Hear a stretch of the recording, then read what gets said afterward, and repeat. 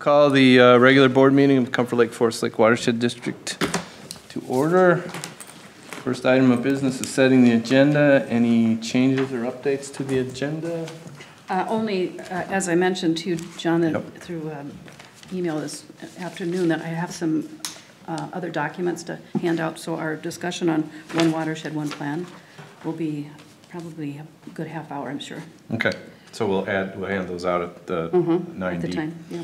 And then you wanted to remove item B from the consent agenda. Yes. We've got some comments to rework there, so Yeah, we'll corrections. take it off and we'll put it back through.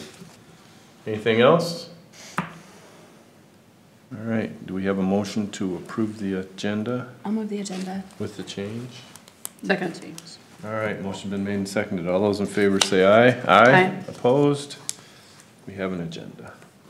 Public comments on the 2020 budget and levy. Does anyone want to make any comments on our budget and levy?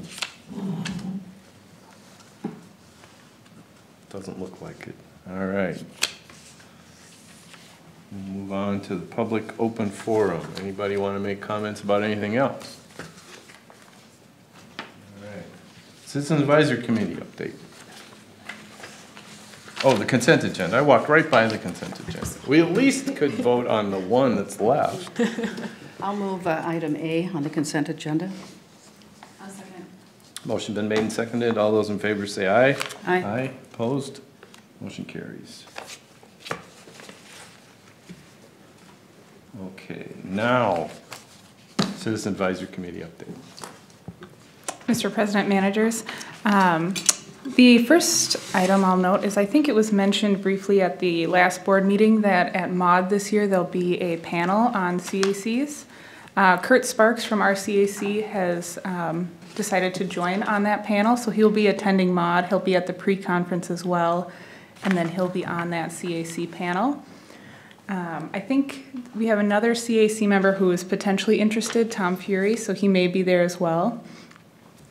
The main topic of discussion at the last CAC meeting was doing kind of initial brainstorms of their 2020 initiatives, and they asked that I pose the question to the board if the board had any special items they would like the CAC to consider for 2020 initiatives, any suggestions, things like that.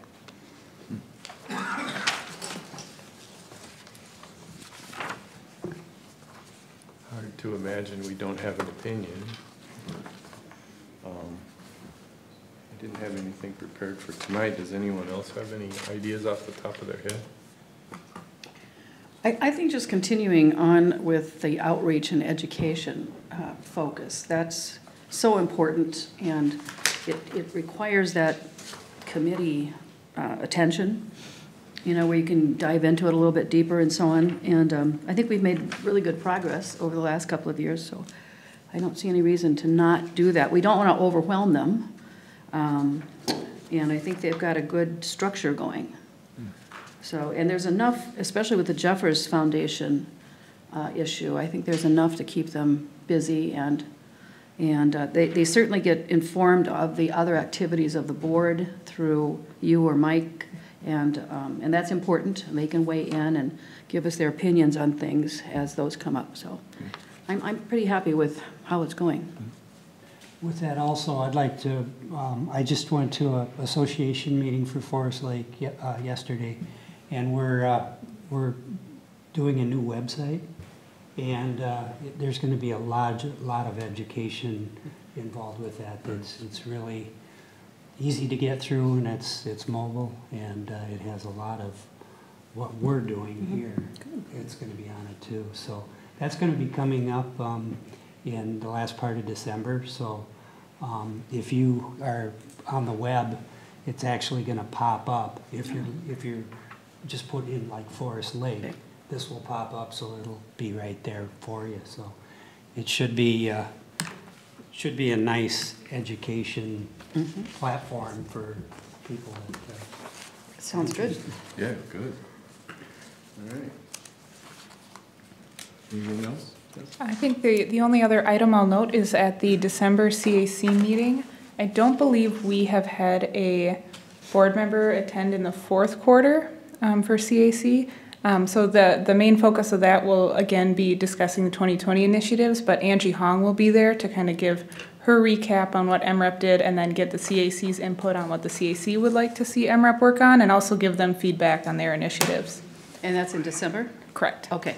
I'll do that one. I was supposed to go to October, but I was in Illinois and didn't make it back in time for that. So I'll just keep my appointment for the fourth quarter. Cool. And then we'll tag someone else in Yeah, then we have 2020. other victim members. Yes. We can go to the next, for the next 3 quarters. All right. Anything else, Jessica? I just received note from the audience that someone's here to give a comment for the open forum. Oh, we moved so fast through it. Someone I know. Hey, John. Hey, Steve. It's really a question. Just state your name and all that. Yeah, Steve Gedeke, I live on the south side of Second Lake. I came to the previous open forum discussion. What wasn't clear to me was if the watershed district has alignment around what the end goal is. So as a citizen, it wasn't clear to me, are we pursuing water clarity? Are we pursuing the greatest fish population? Are we pursuing the greatest number of water sports activities? How are we balancing those conflicting goals? And I would like, as a citizen, to have a clear statement of this is what we are trying to achieve, this is what where North is, and then we can start talking about the activities that we need to do to make progress in that direction, including what financial resources are required to get there. So I'm maybe more informed than my neighbors because I've been to 1 meeting and most of us have been to 0. So that's my plea, I guess, is to articulate clearly, maybe tonight or as much as possible, what you believe the end is, and then those of us who may agree or disagree having a forum to articulate our point of view and get there. And I'll just state that it's, my home is on the south side of Second Lake, and the lake was horrible this year, visibly horrible outside my deck. I had guests over who were shocked at how the poor condition of the lake. I've lived here since 1993, I lived here since 1991. So, I mean, it's clearly a call for action, and I think the greatest asset we have in this community is the lake, and it drives home values, it drives people coming to town. So clearly something needs to be done. I'd like to know what it is that you think needs to be done and how we're going to do it. Okay. Do you want to? Have you seen our watershed district plan on the website by chance? I know you just would love to read a 100-page plan, but Maybe I 200. have not, and I'll take a step. I'm guilty as charged, but I still think it's incumbent upon the watershed district as an agency to clearly communicate the end vision. absolutely, no, go ahead. Well, I think what helps, I'm not sure that we can pull it up, but our district is organized into lake management subregions or sub-watershed districts, basically. And so, yeah, there we go. And so those are our major lakes. Just going from the left, it's Comfort, Forest Lake. The green on the right side is Bone, and then Little Comfort in the yellow. So those are our 4 majors. And so you can see how big that area is. And by focusing on each of those lakes, we look at what is degrading the lake. And our primary focus has been phosphorus removal, because that is what turns the lakes green. And when that nutrient gets out of balance, it's very quick. And so we've been focusing on phosphorus. 3 or 4 of our lakes are impaired by the MPCA, and so we're very concerned, of course, about those and making sure Forest Lake was not during our last 10-year plan. So our focus there is making sure that it doesn't get on that impaired waters list. And so being the biggest lake, obviously, that's broken up into 3 basins as well. And so we're looking at the dynamics of each of those 3 basins. But I think for that area, your area, the main thing that we've been trying to do is educate people on best management practices so that there isn't further degradation to the lake, as well as looking at those areas that need to be restored and then restoring those. And there's a detailed plan on Forest Lake, so you can certainly grab that online. and look at the specifics. But there were targeted locations on each of the lakes that we had to focus on to make sure that the biggest contributors of phosphorus and nutrient degradation were taken care of. Is it clear that in the case of Forest Lake that phosphorus is the dominant change that occurred with such dramatic effect in the last 2 years? I guess I'd like to see the phosphorus data to show that we hit an inflection point on Forest Lake that caused it to change so dramatically. I'm not sure that it's changed, but go ahead. So- Our engineer will answer that specific. Thanks, Steve. Those are good questions, and in Forest Lake in particular, and I think we've seen even regionally with the really high water years, we get a lot of nutrients from the landscape, so more than we're used to seeing, and then combined with some warmer temperatures and longer ice off. But if I may interrupt for just a second, so the hypothesis is that it's driven by phosphorus. Yes. And unless there's data to support the claim that it's driven directly by phosphorus, I think we should be careful about how we use that claim.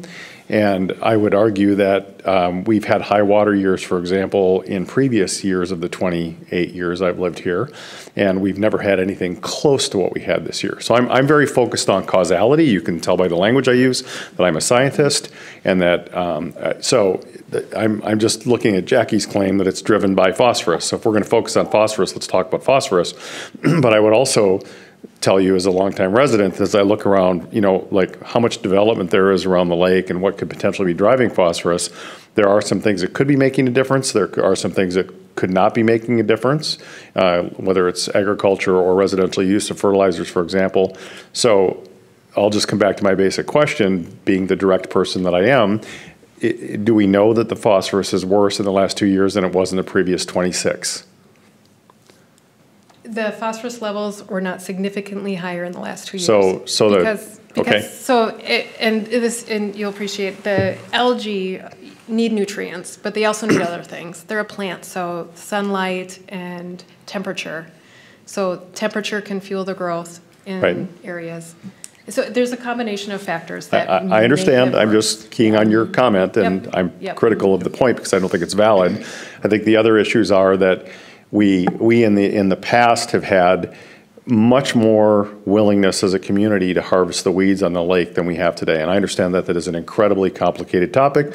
We're not going to solve it here. I got educated on the one other meeting I went to, which is why I actually asked the question the way I did about the goal. Because if the goal is to have a navigable body water for recreational use, which is if I get to be king, that's what it is. I'm not king, for the record. I'd run both harvesters all the time, and I would argue with the DNR till the end of time to make it happen. And I would, if I had to litigate it, I would litigate it. And the fact that there's a precedent been set that we had been able to do it forever, I would go fight that fight. That's Steve Geddeke's naive view of the world. So if it's not phosphorus, what is it? Can we answer that question as long as the topic was raised? There is the zebra mussels that have come into the lake too. And huge because impact. Of that, yeah, it's a huge impact with the clarity. Yep. And with the clarity, the sunlight goes down in the weeds, or not the weeds, but it's actually the native vegetation that is actually growing faster too. Right. And that's another issue too. And that seems to be really clearly responsible for the milfoil growth. But what about the I forget the name of the fibrous blooms we had this year Algae. that were out of control? Is that also driven by the zebra mussels? Filamentous algae. I'll take your word for it. Yeah, so that, so Mike Kenny, the administrator, so a couple factors. That tends to be also nutrient driven, but probably more nitrogen. Yep. So then so where are these sources? Around Forest Lake, we know of roughly 30 different endpoints. We just haven't had the resources to go out and do all of it. We're looking at some lower cost technology, for us to work with volunteers to go out and sample all these smaller inlets, pipes, or whatever, to try to examine if there are smaller places with more concentration that could lead to other issues. We're seeing some other anomalies in the eastern basin where at the lower water table or the lower level in the lake, we're seeing a lot of release of phosphorus from the sediment after decades and decades and decades of I guess, higher than natural inputs. So there's that legacy piece that we're also dealing with. Right, and if there were beacons out there and all the phosphorus and nitrogen sources that we could go out and, collect, we'd do that. But as you can appreciate, it's more complicated. A couple of things that will come on next year for Second Lake in particular on the south side will be the completion of our project over on Shields Lake. So that is in the hundreds of pounds of phosphorus reduced coming into Forest Lake.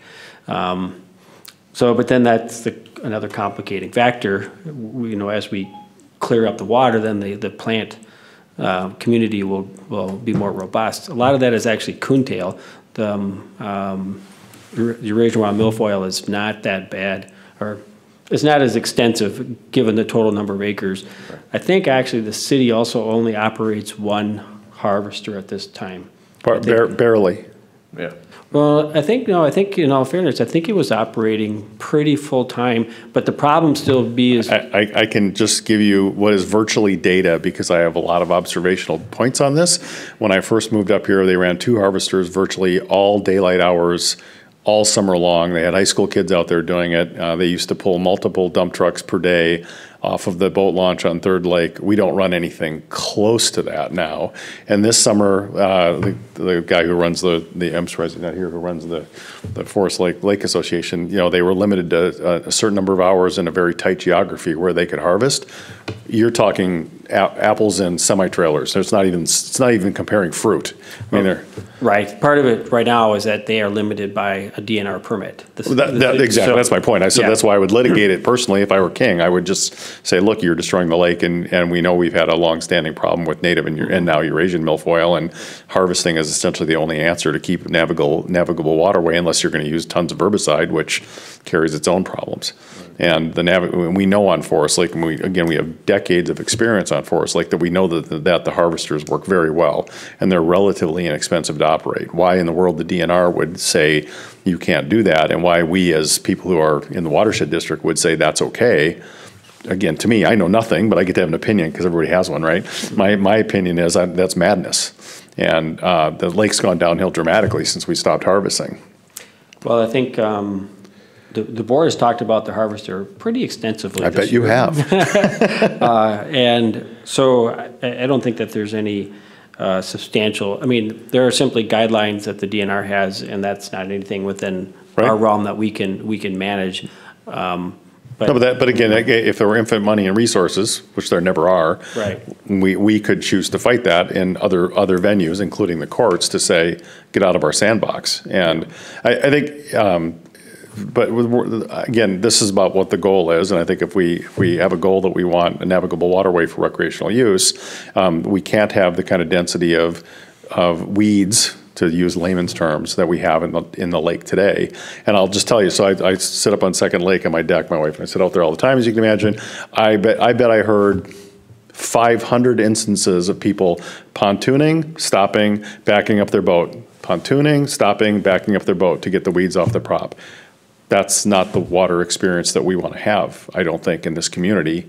And we have to drive to get to a different outcome. I'm also, your comment about phosphorus input on the lake, I was surprised this last year in that my neighbor who lives on Highway 97 in Hilo, I live in Hilo, depending upon, I say Hilo just to take my wife off, so Hilo. And there has been a long-standing wetland there, cattails, probably 2 acres of cattails, and or at least an acre. And when I noticed that the cattails were disappearing, so I called the DNR and said, I didn't think you could do that. And they went and talked to them or whatever, and then they kept disappearing. So I called the DNR back and said, so what's the deal? I thought people could not destroy wetlands. And they said, meh, private property, basically they can. And so those wetlands now are largely gone. They're down to about 10% of what they were before. That happens to be about 300 yards from the lake. It was a major area of water rolling in off of the drainage from Highway 97 to accumulate and be filtered, the purpose of wetlands, or why we all love wetlands now. We used to call them swamps, right? And so somehow in the Watershed Management District, there is at least an attitude among the DNR that it's not okay to cut weeds in the lake, but it is okay to let somebody get rid of a bunch of wetlands 300 yards from the lake. Is that on the west side of Hilo? That is on the west side of Hilo. You must know what I'm talking about. Yeah, so we've been out there, and we actually had a technical project. evaluation panel meeting with Bowser and the county. Because the city is a wetland conservation authority agent for Forest Lake, so they're the ones that then lead that. So I'll be sure to communicate with the city. This has come up before with the property owners. I know which one you're talking about. So Now it's public that it's me. He's going to come by and shoot my house. Thanks a lot for that. But I'll also note that just like we used to call things swamps, now we call them wetlands. We used to call things weeds, and now we call them aquatic native Yeah, wetlands. exactly right. Exactly. But So, a couple of things. We will have a couple of open public meetings on our 10-year watershed management plan in January. So we'll make sure that you're on the list as well as now for all the. You want the rebel to show up and cause problems? Is that what you really want? No, I mean, and so we have our posted our Jessica's gonna pull up the dates, but also our mission statement, is adaptive management, and so, for the board, it's gonna be driven by what the community input is, so. Let's see if a third of the votes are harvest the weeds.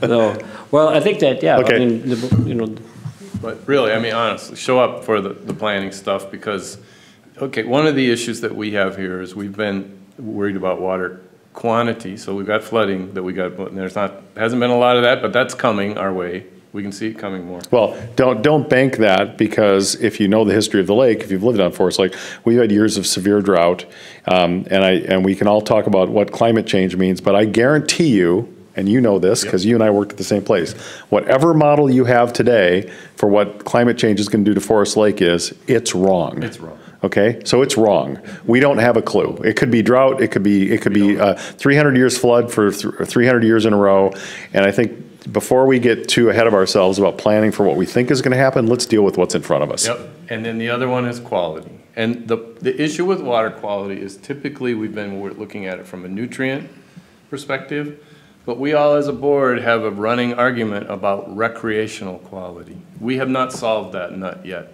because that's an expensive nut to crack. It's not. The harvesters are cheap. I think the last year I looked. It's not that cheap. You're talking about Eurasian milfoil. Yeah. You can't take the harvester after Eurasian milfoil. Well, again, I would litigate that. If we had infinite money, I would go back to the DNR and say, explain, we are, what I've heard the argument is, and you guys know again, 100 times more than I do here, is the DNR does not want people to harvest Eurasian milfoil because it causes it to spread. Right. And I call bullshit, because it's going to spread anyway. And so the idea that this somehow makes sense, that it's an accelerating factor that has any meaningful consequence in the spread of Eurasian milfoil by harvesting is, again, I just call bullshit. So if we know it's going to happen, and we know that it's dramatically impacted the quality of the lake from a recreational perspective, enough is enough. Let's harvest this stuff. And the other thing is, we've had 4 years ago, I think it was, when they were very aggressive with herbicides. And it worked. I don't know what it destroyed along the way, because I'm not a biochemist, but I'll tell you, it worked. And why we are not attacking Eurasian milfoil with the herbicides aggressively, again, is there an answer for that? we actually have been. So the district and the city have been putting funds together, and so we've been quite aggressively going after it since its discovery, I think 4 years ago. Probably what you're referring to is the other over on Third Lake. No.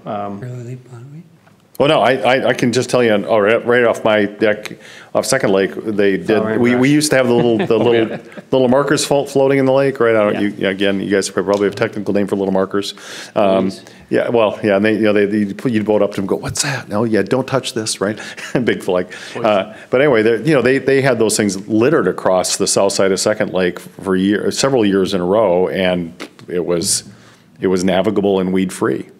So, and maybe that was just curly that they were going after, or native, but it probably kills Eurasian. It's, if it's like a 2,4-D based chemical, it's going to kill everything green. And so, again, if we want to control this, there are tools within our armamentarium to do it. Yes, and the issue is, what can we do that we are allowed to do? So I hear your argument about litigating the hell out of it, but that's not cheap either. No, and it's probably not within the realm of reasonable, but Right. and I think we would start with collaboration, right? Yep. You start with the DNR and you sit down in plain ice and say, look, this is what we want to achieve. What are the barriers? What are guidelines? What are rules? What's flexible? What's not flexible? What experiments can we do? I mean, I'm not trying to say we would jump to the courts here, but the thing I wouldn't do, which I will strongly advocate for, is I wouldn't just roll over and say, the rules are the rules. We can't run the harvest service over the Eurasian milfoil. You know, that wouldn't be in my playbook at all. Yep.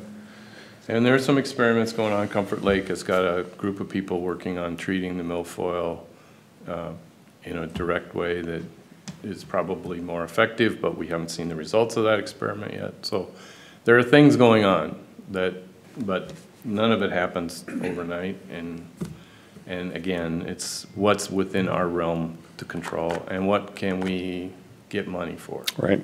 So I made this, and I that's why made, I say come to the meetings, because your voice is one of the ones that will drive our next 10-year plan. or drive you crazy. I did have this conversation with the president of the Lake Association, and he was bemoaning the fact that very few people in the lake are part of the association. I said, well, look, I've lived here for 28 years, and I'm not part of the association, and I never saw the point.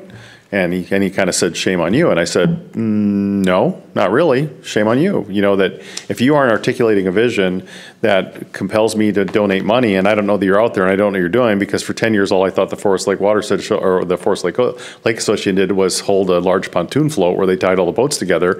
That wasn't worthy of my donations. And so we talked about the fact that they're running the harvester. Said, I'm no marketing genius, but I don't know why you don't fly a banner off the back of the harvester that says paid for by donations to the Forest Lake Lake Association. I mean, because every time it would go by my dock, I'd throw 20s at them, and they're not doing that. And so I think there's a lot of opportunities here where, again, business 101, pick a vision, get people aligned around the vision, figure out what's between you and the vision, start chipping away at the activities between where you are and the vision where you want to be.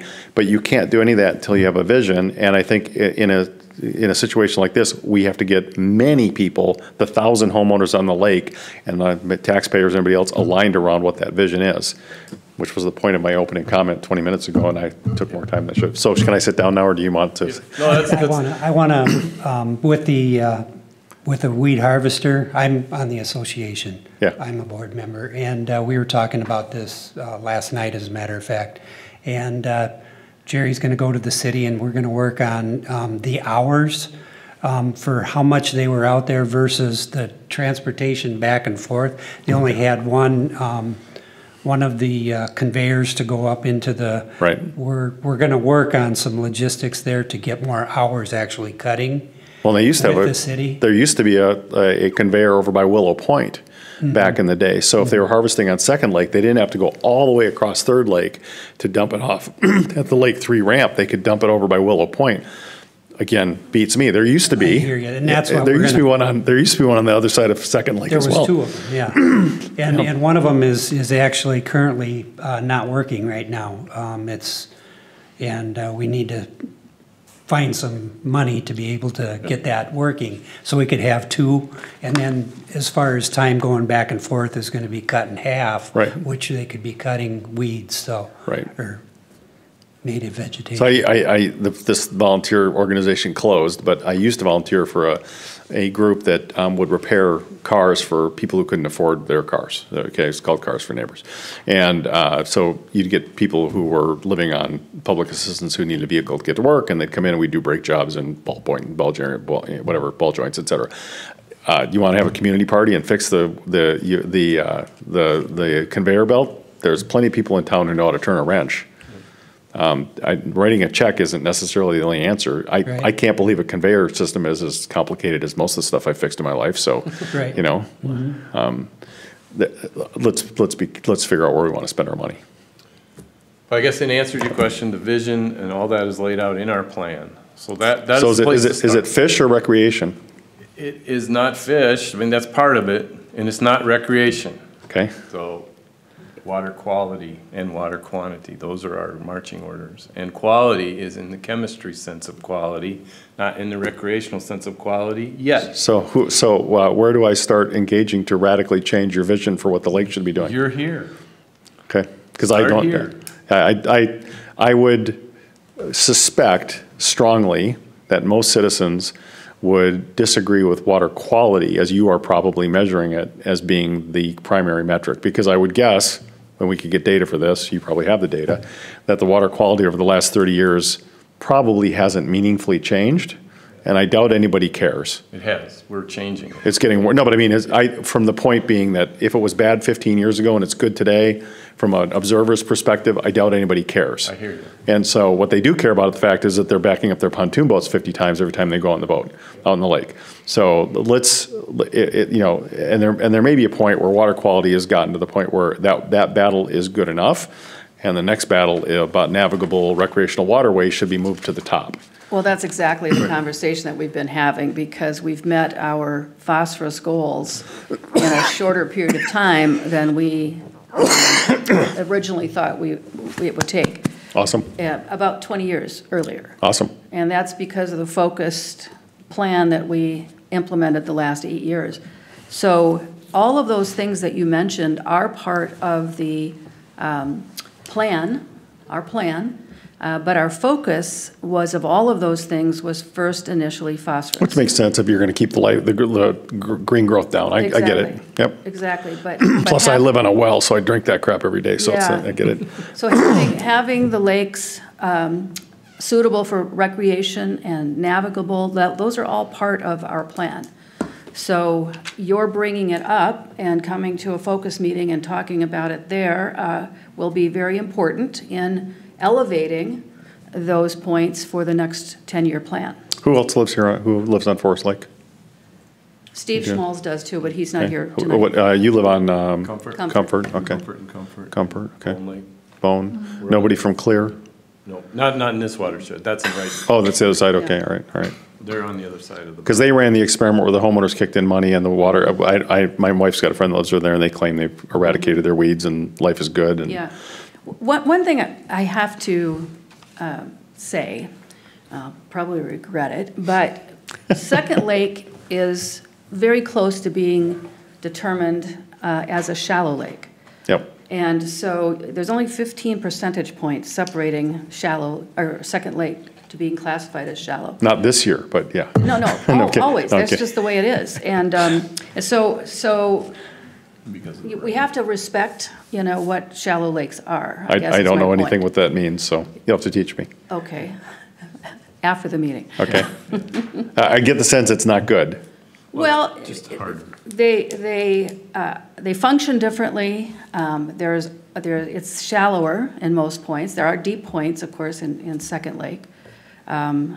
And you have channels right now that you have to go through, otherwise your props get crushed, right? That's also true on First and Third Lake. Yes, that's true. But of all three, Second is the closest to Sure. that designation. Right. So I think that has to be recognized as well. The other thing that we've been hearing about is how the wave action, the boats that are made for those wave boarding, Wakeboarding. wakeboarding, excuse me, wakeboarding Or folks. surfing, but yeah, both. Yes, is that they actually, it's like a mixer, is what we've been told by an engineer, and it pulls the water from much deeper. Mm-hmm. And so you're pulling actually sediment up too. And so it's mixing the lake in a different way than traditional motors do. And so that. And I just hated it because their music was loud. But that, So nobody's really studied that to see if that hypothesis is true, but Right. that's a suspicion of people that understand those dynamics. So that's happening more than before. But the other thing I think Megan mentioned too is that we have just had a year of unprecedented precipitation, the highest on record. And so that has its own challenges that comes with that. There's more runoff coming into the lakes, and you can't stop that from happening. so is it scientifically true, I'll turn to you since you're the expert, that more runoff makes the nutrient content in the lake worse? Or is there an argument that high rainfall, high runoff ends up bringing a lot of clean water into the lake and it makes it better? In a lot of the monitoring data, you have more phosphorus when you have more runoff. Okay. More of everything. Yeah, more of it, not just Well, phosphorus. but you got more water too, so it's a dilution question that I've also often wondered about whether the water quality, I mean, you get more sediment clearly, but that doesn't mean you're bringing more phosphorus in necessarily. And I wondered if it was a case where, because again, we had an unbelievable amount of water this year, and did the lake get healthier or did it get worse? And was it a matter of runoff or something else? Hearing it's been worse, which tends to be the case in larger lakes Okay. because the Well, it's a shallow lake, so it doesn't apply to my shallow lake. Well, a large lake. The nutrients will settle into the lake bottom before it Sure. runs out, even in a high water year. So Yeah. it's impacted. Okay, all right. Well, good for people to know. And the issue is science, of course, this is natural science. You think our science that we worked on was difficult? Yeah. Try working on this crap. Yeah, right, exactly. I mean, I've been on the board since 2006. It's like, I shake my head all the time. Yeah. We get a high water year, the phosphorus loads go down. We get a Right. high water year, they go up. We get a low water year, they go up. We get a low water year, they go down. What the hell? Back to my point, cut weeds, they're gone. That's all you need to know. Oh, they come back, believe me. Cut them again. Yeah, we keep cutting them, so. All right. Okay, am I off the hot seat? Yeah, thank you. All right. We probably spent more time than we would have normally, but thanks. All right, let's move on to the aquatic invasive species update. Mike? President Managers, I don't think there's anything significant to report from the last meeting, other than we will have the year-end summary data on our boat launch inspections and other related activities, a presentation by Garrett next month, so. Next month, okay. Yeah. And we're still waiting on the village or tow results from Bone Lake, so we still don't know the results of that yet. Correct. Okay. It sounds like it's coming, but it's not here yet. Okay, any questions on the AIS report for anyone, from anyone?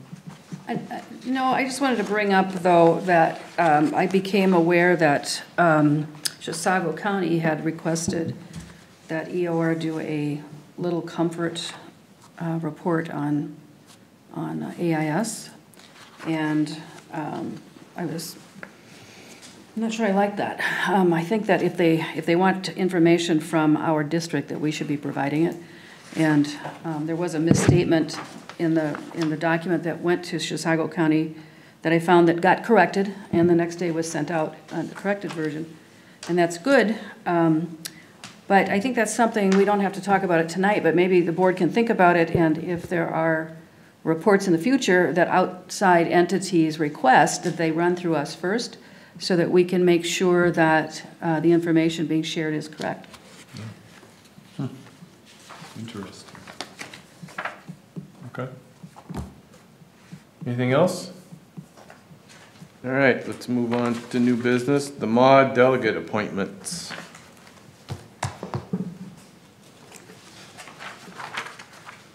Imagine, this is the normal thing, so. So who wants to be appointed?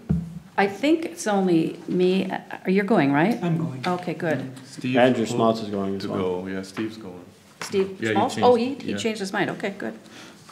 So, Well, there's room for 3. yeah, I would suggest Manager Anderson and Manager Smaltz as our primaries, and Manager Dibble as our alternate. Does that make sense to everyone? All right. I guess I'll make that motion since I said all the words. I'll second. All right, motion's been made and seconded. All those in favor say aye. Aye. Opposed? All right. MAUD resolutions, delegate instructions. So we have a whole packet of resolutions here, and wow.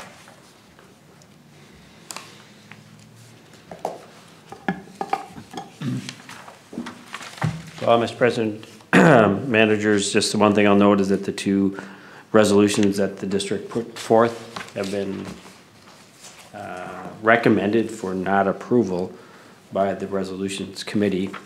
It was certainly a disappointment for me at the statewide administrators meeting, because some of the administrators were on that committee, and some of the rationale on the one for the incorporating the soil management practices that Manager Moe had put forth. They said, well, DNR is already supposed to be doing this, even though county or watersheds that required permits for such related activities, or their or county staff readily admitted that no one had ever seen anyone ever ask for any plan for mitigating the runoff rather than trying to increase infiltration. So I don't know if there's an opportunity to provide an amendment of any sort to either of these based on the recommendation of the resolutions committee. On the nutrient management one, with the idea to use the MRTN, the maximum return to nitrogen, which is the University of Minnesota's recommendation.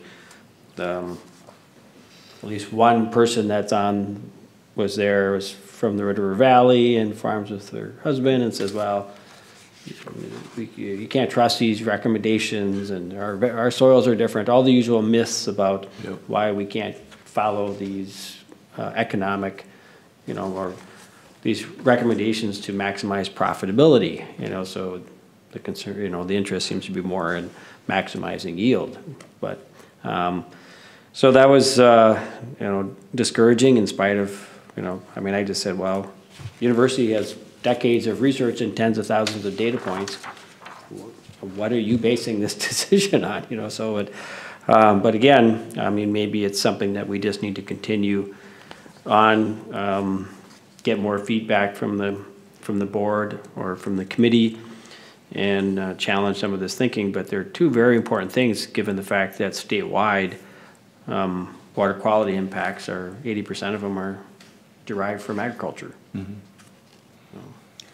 I just wanted to, Mr. Chair, mention that you can bring a resolution on the floor. So any of these that were rejected by the committee can be proposed from the floor the day of the meeting. How do we know which ones were rejected? It's in your packet.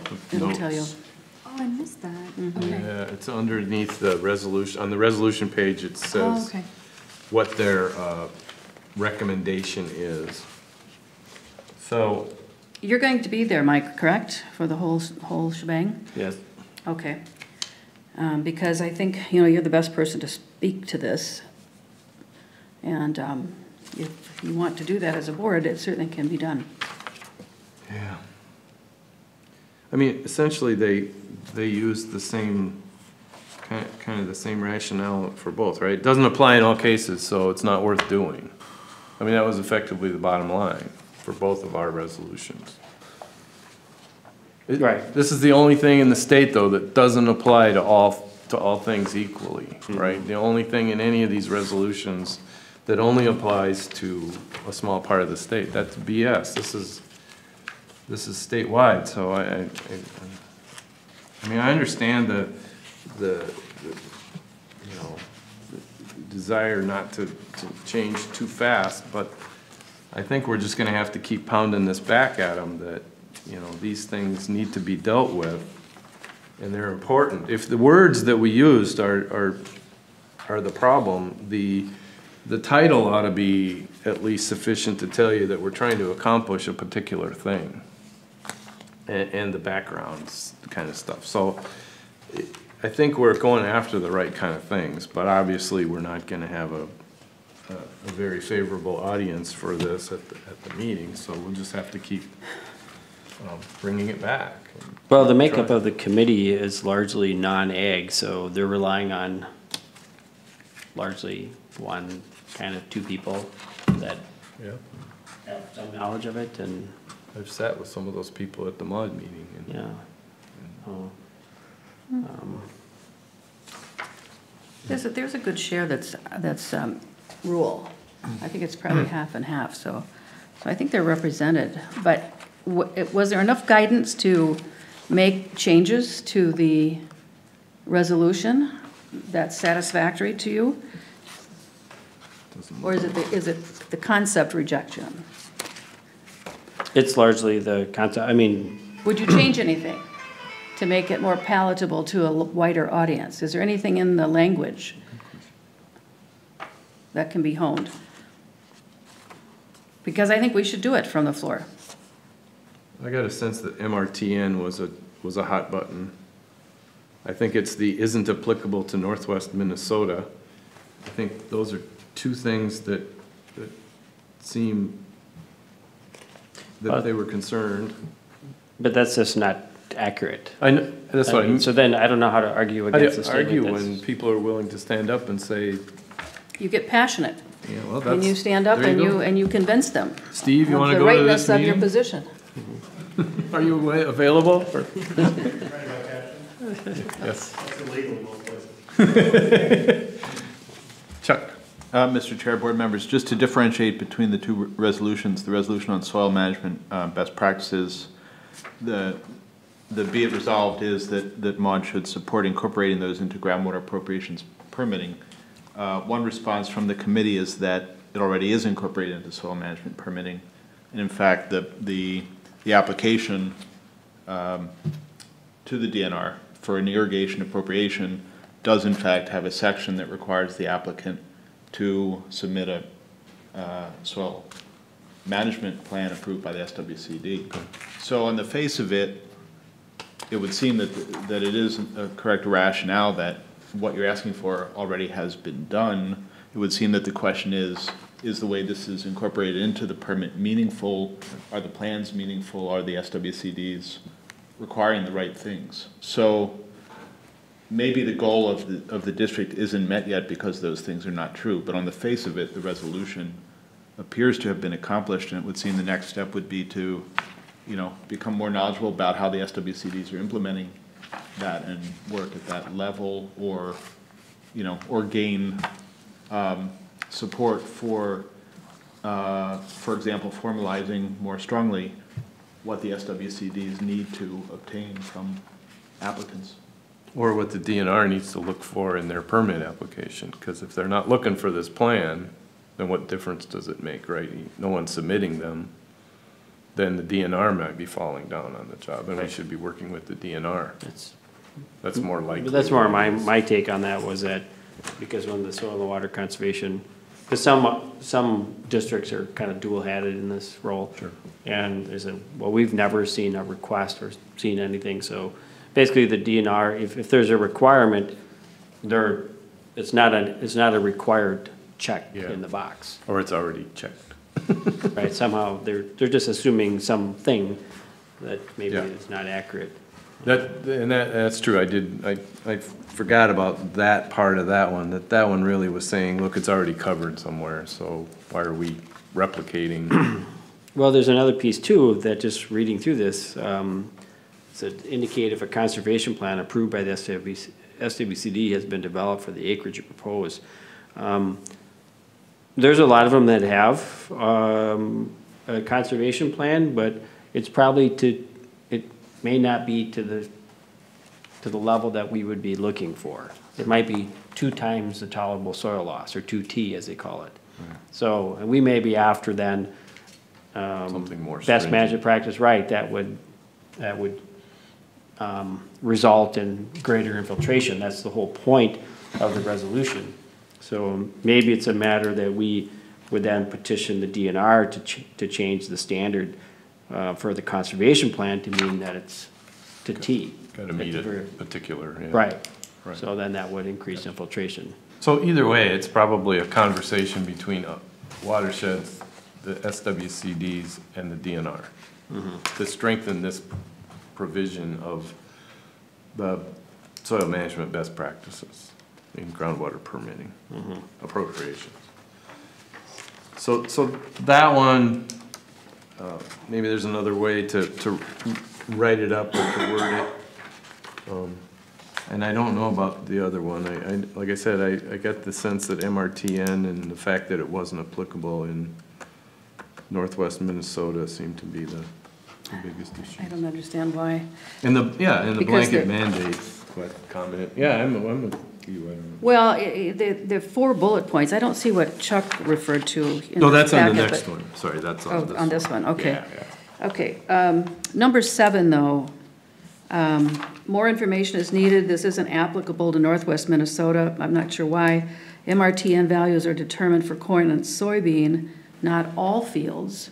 Do we know that to be true? I read this as being a practice that could apply to any soil type and any crop type. It's generally, the focus has been on the corn. Okay? So then it's for those, but corn and soybeans dominate, you know, I don't know what, I'd have to look it up, but it's probably something 80–90%. So it could be revised to say that it's for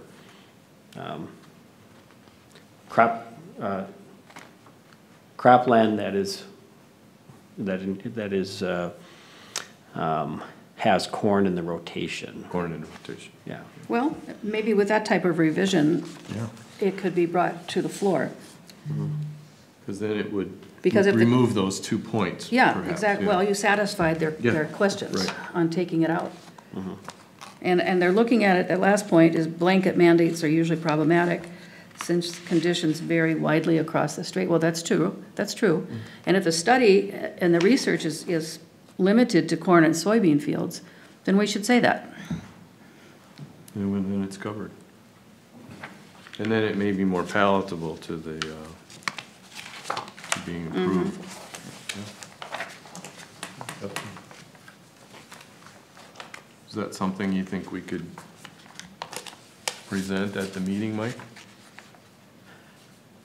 Why don't we leave it open? I'll make the motion that we leave it up to staff to revise resolution number 7 for possible introduction on the floor, from the floor.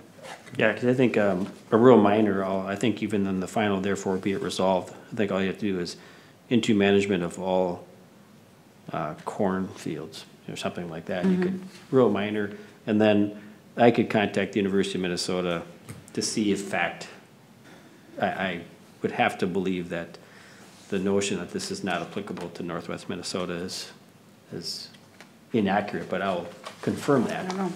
from the university. I know they grow a lot of potatoes up there, but maybe it's not corn. I have no Potatoes, idea. wheat, I don't know what, probably more wheat in that area. Yeah. Chuck? Beets. Mr. Chair, do we have a motion awaiting a second? We do. What are we? Motion for staff to revise resolution number 7 to be possibly resubmitted at the MAUD meeting. Are we Right. discussing any of the other ones? That's correct. That motion is for staff to determine revising number 7 so that it can be brought to the floor. Now, if staff decides not to do that, or they can't support that change, then we won't do it, of course. Okay, I'll second. Motion been made and seconded. Any other discussion? I didn't like number 1. All those in favor say aye. Aye. Okay, so we're gonna do that with number, you didn't like number 1? you said?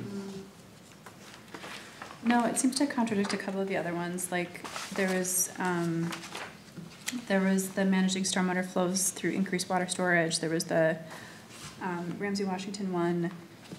I worry that the way that they're approaching number 1 is to streamline it by removing protections from downstream communities. I didn't get any sense reading this whatsoever that they're not just pushing the water problem onto their neighboring communities. They want to require the DNR to manage the lake level, and they want to require the DNR to allow permits to go through as the applicant writes them, which makes me a little bit nervous that they're just forcing the DNR to allow them to dump all their water on their neighbors.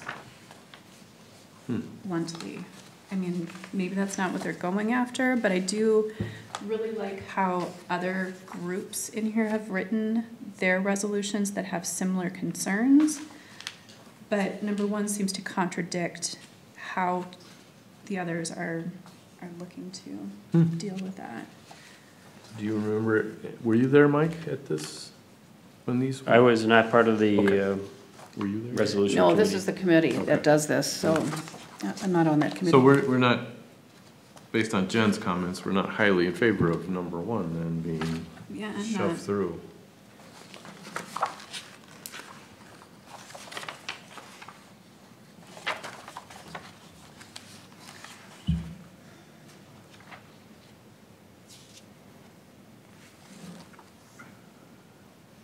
And Jen, you said you had some experience with this Yeah.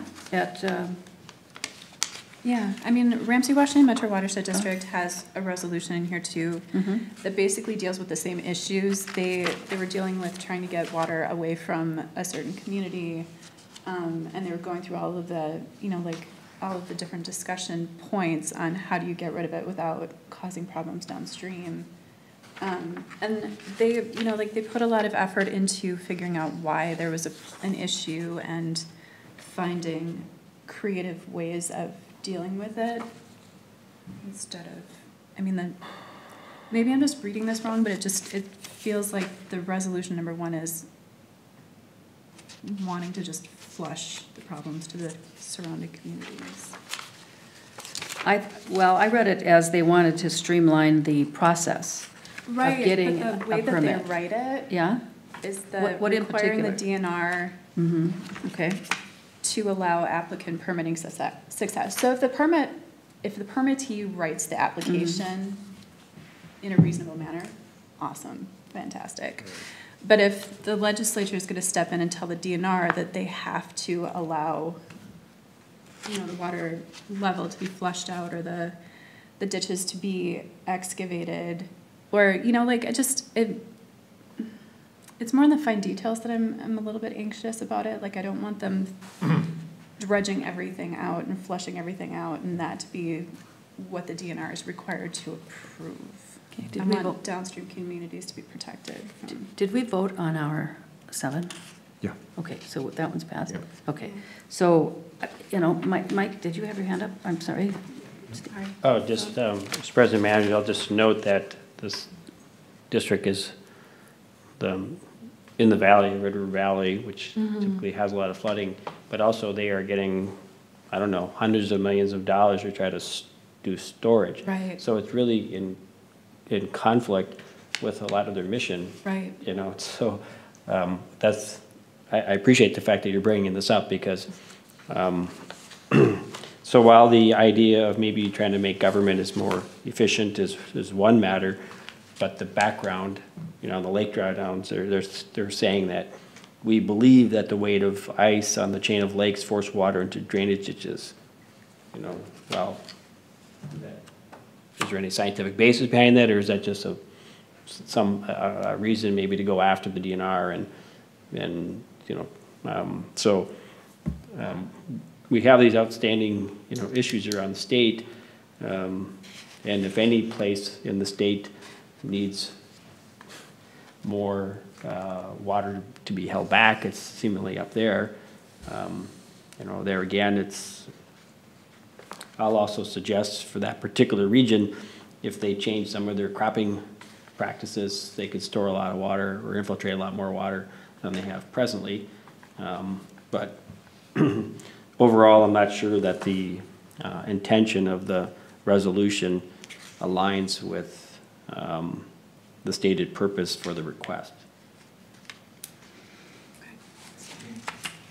Well, I assume that someone is gonna have to get up and speak to that issue at the meeting to try to bring this point out so that people have an opportunity to vote on this resolution with knowledge and data, so. Are we asking someone to do that? Well, I don't think we do that, but, I think, I didn't really spend a lot of time on this one, but, till you brought the issue up, but now I just reread it and more carefully, and it really looks like it's a DNR management problem. That's what's causing this, is they're not with the higher levels of precipitation, the lakes up there are swelling, and it's pushing more water into the streams, which are backing up onto the farms and causing their ditches to fail. So it's really not the permit process, but the oversight process that's failing. But if you look at the proposed resolution, that large paragraph, that large whereas is all about difficulty completing the DNR permit process for landowners. That's what I'm saying. And a lot of the things that they're talking about streamlining could be viewed as getting rid of things that are problematic and expensive. That's what I'm saying, is that these two here are talking about the DNR not doing what they should be doing on, here, these two, I'm sorry. These No, two. I'm talking about this. This Yeah. is the actual resolution. I know, this is So- the background for it. And that whole paragraph is all about how the permitting process needs to be streamlined. Because that's what they're perceiving to be the problem, Right. is they're not acting fast enough on their permit request to clean out these streams, and that's causing the damage to their tiling systems. So, and the point of that is that the water bodies are getting overgrown, or not grown, overflown, if you will. Flowed, thank you. They're swelling, basically, and they're causing pressure on the downstream creeks or streams that are going past the farms. I think it needs work. I mean, even if it's just clarifying what they're after. So we're not going to support that one then, correct? Chuck? Or we should make a motion, I suppose. If I'm allowed to, Kibitz, with a comment. I just know that recently in different situations, with clients and reading, that there's a general issue, which is simply that there's more water coming down into a given area with a given conveyance system, whether it's urban or ditch systems. And it's just creating situations where you've got upstream and downstream conflicts, whether it's flooding upstream, flooding downstream, flooding upstream, habitat downstream, high groundwater upstream, flooding downstream. And we're just entering into a regime where, as a substantive matter, we have technical issues and we don't yet have a process for how to mediate those and come up with the best solution. So my sense in reading this is that part of it may be DNR bureaucracy, but part of it may be this fundamental issue that we don't yet know how to deal with. And if you simply create a DNR process that's more expedited without reaching a better general understanding of how to deal with these new issues, Right. you're going to end up with those who are seeking to move the water away from themselves having the advantage over the impact that's occurring downstream. Right. Yep, that's exactly right. The DNR is probably is underfunded and can't do what they need to do, given this change that's occurring, this They're not broad-based responding change. properly. Well, and even if they could and did respond on time, wouldn't they also be at risk of being sued by the downstream community that said, hey, I didn't want this? Where'd all this water come from? Yeah. Yeah, So as you were saying, we're not in favor of one as a district, so we would be voting no on that one. okay. Are there any others in the list that people had issues with? I didn't really like two either. Same watershed. I wanted to jump back to number 8. That's our second one from Comfort Lake, Forest Lake. Yep. Just to see if we want to do the same thing on that one. Leave the Is there, staff. yeah, if, leave it to staff, and if there's any corrections or enhancements that can be made, we can attempt to propose that from the floor as well. Sure. You want to make that as a motion? Yes, I will make the same motion for number 8. Second. Motion's been made and seconded. Any other discussion? All those in favor say aye. Aye. Opposed? All right. More work for staff. All right, and you didn't like number 2, you said. Yeah, but this one, to a lesser degree. So the ideas for how this could be solved, the state of Minnesota could abandon the blah, blah, blah, blah, blah, blah. That paragraph is problematic in that the definition that they want to use has been tied up in court. Like, we don't want to get into something that, like the national court system can't even get through. So I'm glad that the resolution portion didn't go into that. Didn't at quote all. that. Because that just sounds like trouble. That sounds like lawsuits. And then I guess I don't know the rationale between why class 2 was chosen instead of class 7. I don't know if it was just expedient to just lump everything in there, if they didn't have the time to decide what was originally an upland and what was originally a lowland, and then split them between 2s and 7s.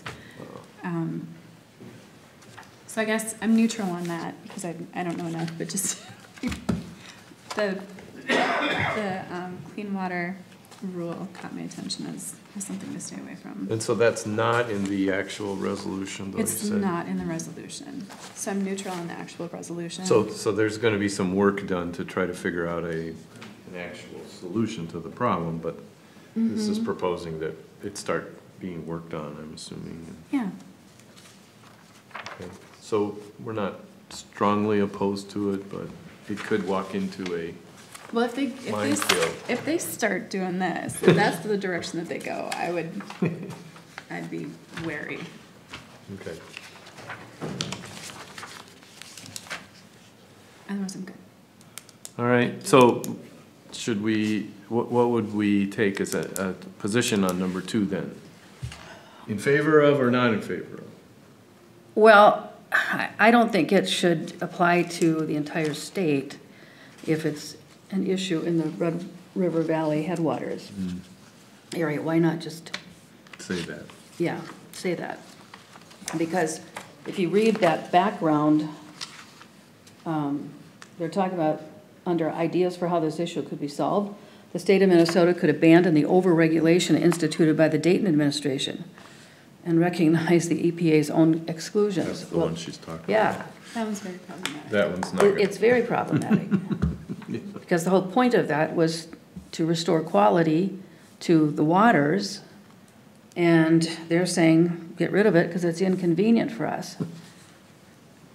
But they do talk in that 3rd or 4th paragraph down, our watershed is at the headwaters, Yeah, that this is a problem for a them. problem for them.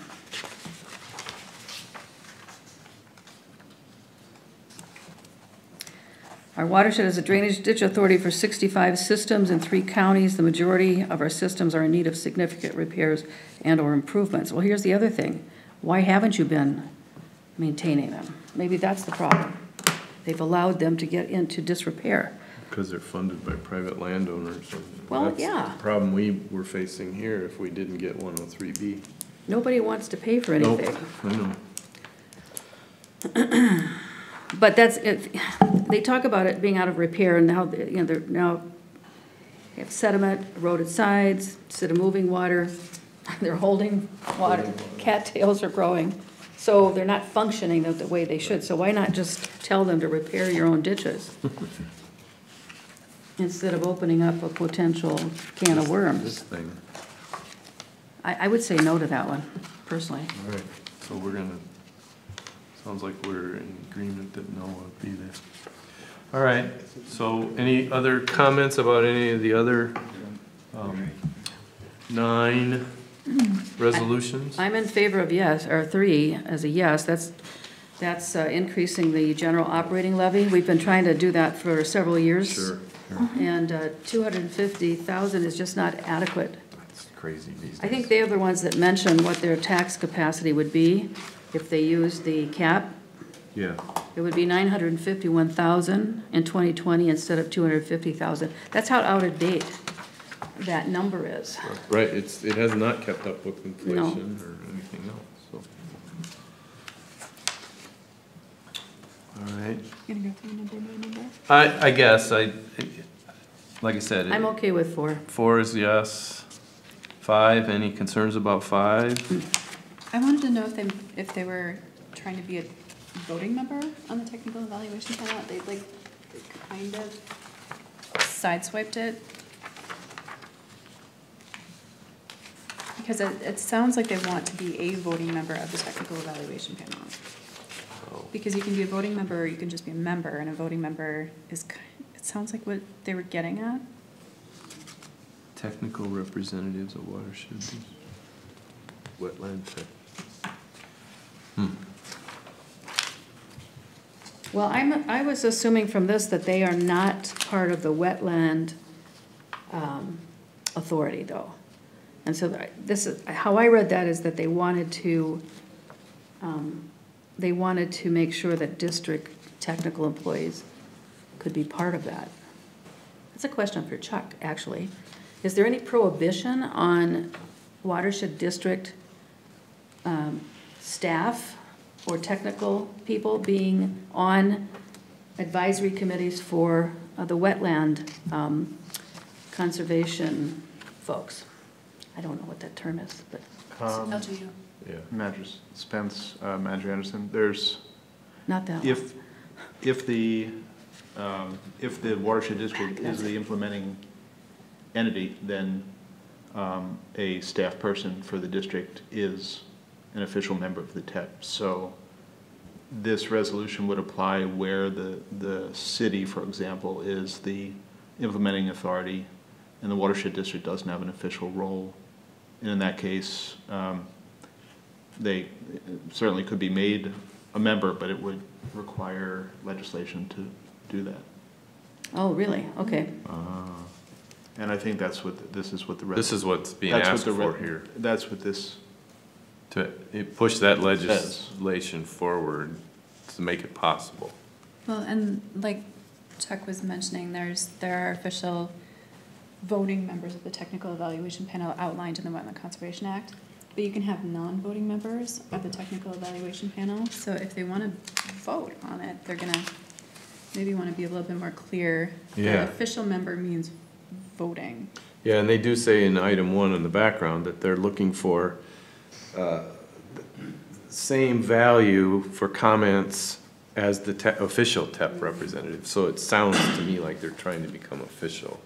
And that's not provided in statute as it exists. Yeah, they would have to change the Wetland Conservation Act. At the federal. Okay. Well, that's a mountain to Mr. climb. President, managers, I think it also might though require then if you're at least an official member, that you're notified when these meetings exist. Because right now, I imagine from experience, what's happening is that there are reviews being conducted without the watershed district's involvement. But anybody can request to be on the mailing list of the technical evaluation panel. I mean, there's some categories, but maybe they're just not paying attention to the rules. And Chuck, this is another question for you. If the governing law is federal, the request here is to amend statute. I would assume that means Minnesota statute.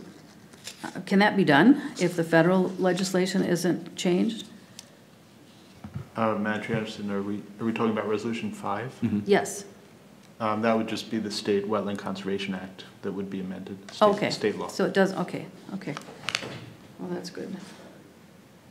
Well, I don't have a problem with that. I think mean, it's okay. Yeah, I don't have a problem with that. Number 6, any comments or concerns about number 6? I'm good with it. I'm good with that one All too. right. Number 9. I like it. That was one of the ones that you said was well done, right? Yes. Okay. I have a question on number 9. Would the Army Corps of Engineers be involved in something like that? Being that it's on navigable water? What kind of involvement? As far as putting in storage strategies? They,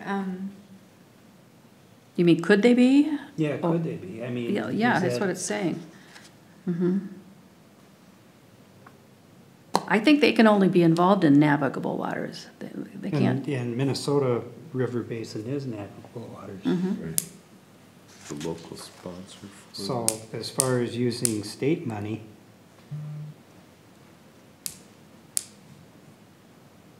should it be written differently? Or at least make a process of trying to go over and getting money from federal because of it being navigable waters? I don't know that they It would. has both in the resolution, both secure state and federal. Oh, okay, I didn't read that part, okay. So I think it's, All right, I apologize. I didn't read that part. Okay. Yeah, I'm okay with that one. Okay. How about resolution number 10? Chinese Yes. mystery snails. It sounds like another invasive species coming our way. So let's get on top of it this time. That's what I say too. How about number 11? And the committee's recommendation was that they're not in favor of this one, and the reason was they felt it was not our fight. So, and it is about pesticides and herbicides as carcinogens. It's obviously somebody's fight, but I'm not sure whose. We do have a lot of irons in the fire, but are we okay with the fact that it is not recommended to come forward? Is this something that would benefit from a lot more PR, a lot more education before it goes before? You'd think so. I think it's just a statement, honestly. This one, this is more of a statement of support. Supports And I- legislation. Yeah, and I think they're not championing it, but if somebody else is doing it, We'll pile on. I think, I think it's That'd be just a great. good statement to have. So this would be in Maud's tool bag. If something came up during their discussions with the Capitol, they would say, yeah, we're, okay. So if this gets brought up by Riley Purgatory from the floor, then we should vote yes for that, right? As delegates? Okay, I think so. okay. All right, number 12. Yes, we definitely want that one. Yeah, there's gonna be some stuff coming and it's. Agreed, yeah. I mean, I haven't, they recommended not to favor the resolution because the study hasn't been done by professionals and boating safety issues are enforced by the DNR and water patrols. So watersheds don't have any ability to enforce even if we do support it. So my sense is that the committee is saying it's not our fight again, but they didn't actually say those words, so. No, but I think those two paragraphs on the background page, the two last paragraphs, there are studies they're quoting, so they've got enough support there to make that, I think something, obviously more can be done, but there's already been some studies in the country that have looked at the impact of those type of boats. And I think like the last one, as you said, this is really supports legislation. It's not saying that the watershed, that Maud should push it or write it or be the champion for it. Right. So again, if this one comes back to the floor and there's a chance to vote on it, we would say we would want to vote yes. Yes, absolutely. So would they consider doing more studies, especially in the shallow lakes, on this? I mean, that seems like the most obvious results would come Seems from like shallow a lakes. good place to do some study, yeah. I think the studies are coming. I think, was it Kurt who was saying about the wake boat Yeah. things, that there's more coming and Yeah. it's just a matter of who's gonna fund them and you know that'll get pushed back by the legislature as well, right? There's no data to back it up. They'll use the same two bullets, right?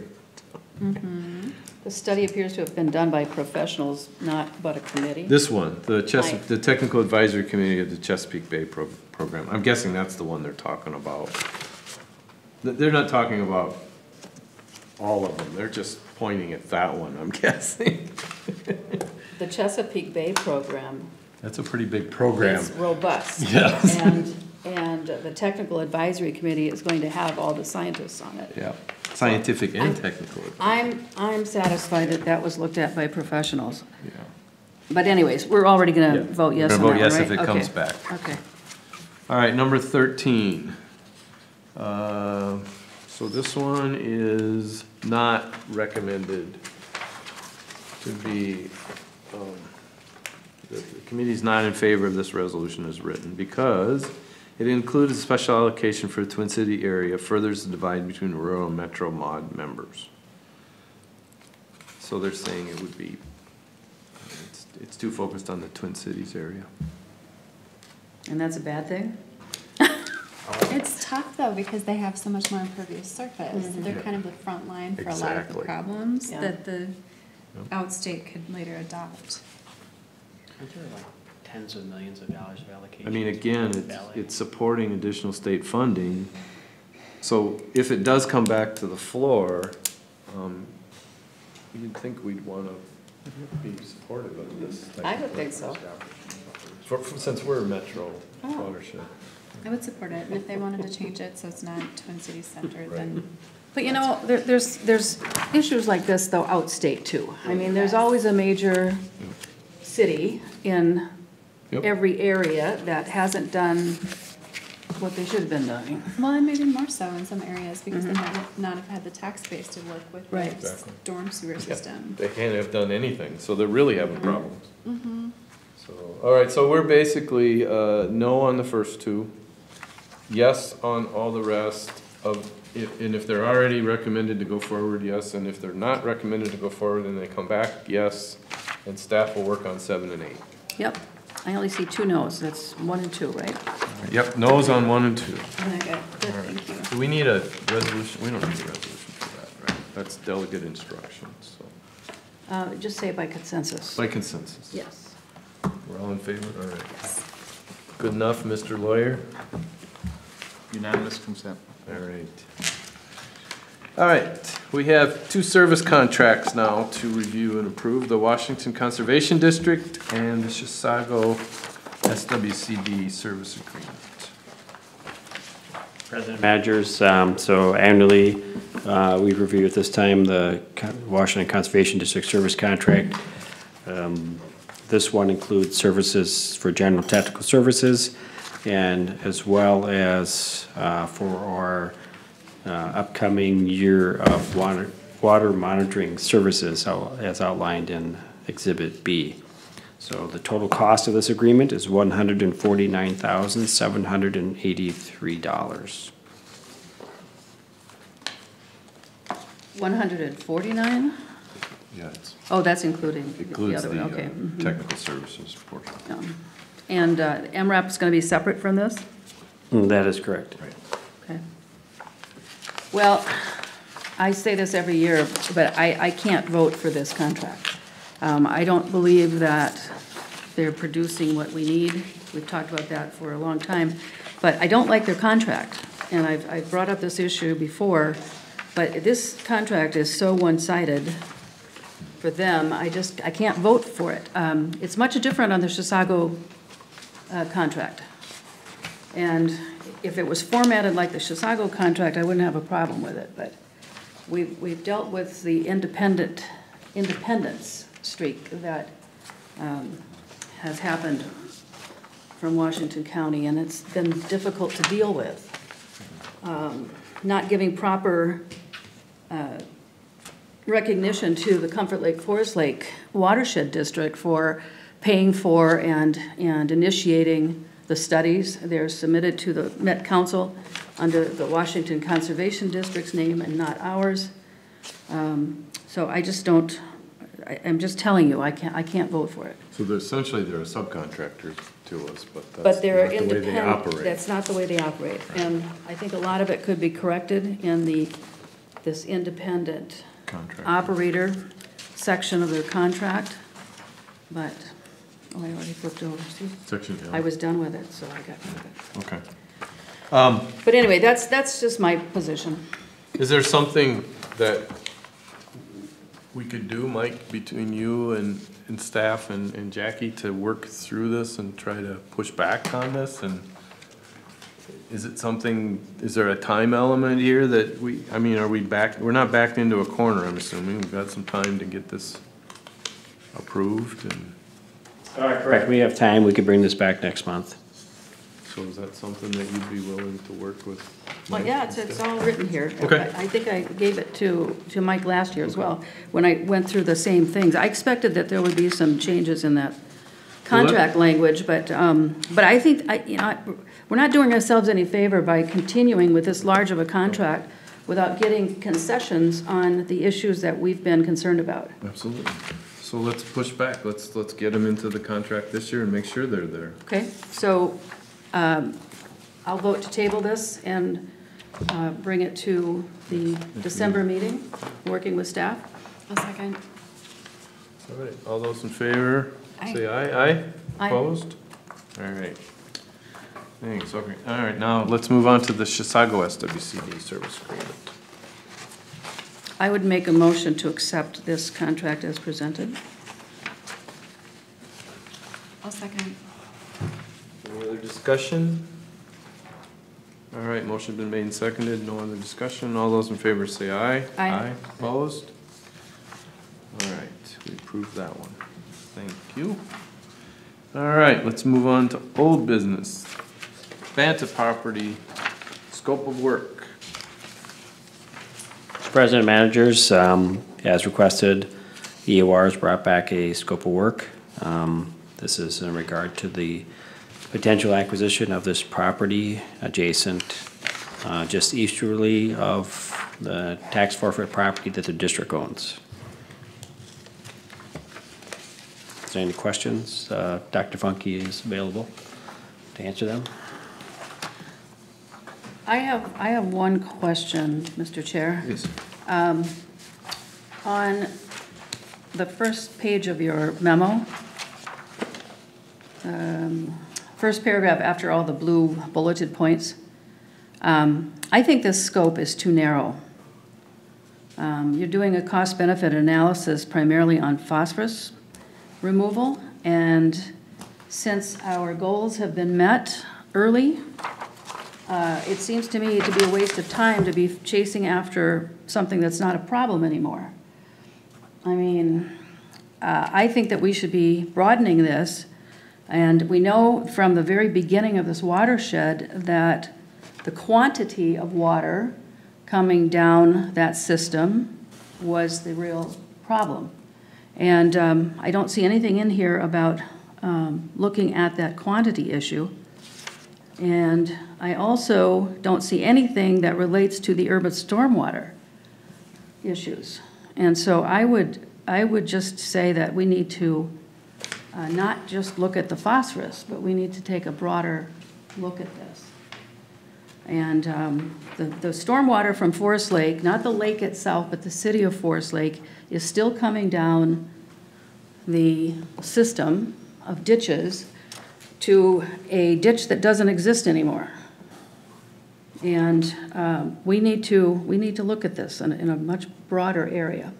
So it's not just about phosphorus removal, but the enhancement of having wetland properties along the Sunrise River and in that area where a good portion of that stormwater is coming through from the city of Forest Lake might be very beneficial for us. And if we don't take a broader scope, we're only going to be looking at that single phosphorus item. Mr. President? Yep. Matters. I'll just note a couple things. On task 2, because Dr. Funky, we talked about this, so we are going to look at, we're going to try to estimate the volume reduction benefits of that tax forfeit property and then this alternative piece there. So that was in fact incorporated into the original engineers' work that they did and would be reevaluated at this time. And then also this drainage area, the reason that we would be looking at this property would be that this is the area that comes from the west out of Himes Lake. And so while it would be, there may be a mechanism to get water over into it, it was never something that was being considered by the district engineer. So The Banta property you're talking about. right, for water from Forest Lake. So we'll just it goes through our tax forfeit property, but not comes through from Banta. from the west. So I certainly think that when we look at some of these other properties and try to look more holistically at this whole Sunrise, which the district and has been discussing for some time, that's really the the point there, especially if we were trying to do something in that larger reach.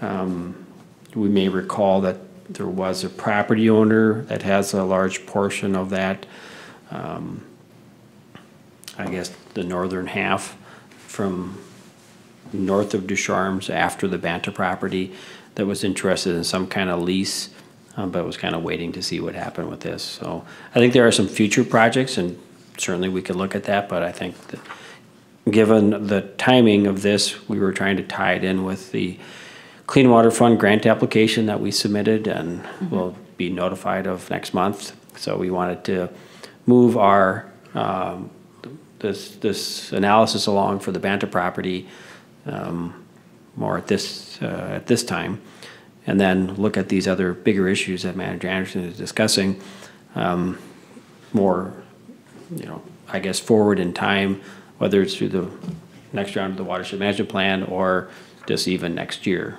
But it was in this 10-year plan, and we did nothing about it.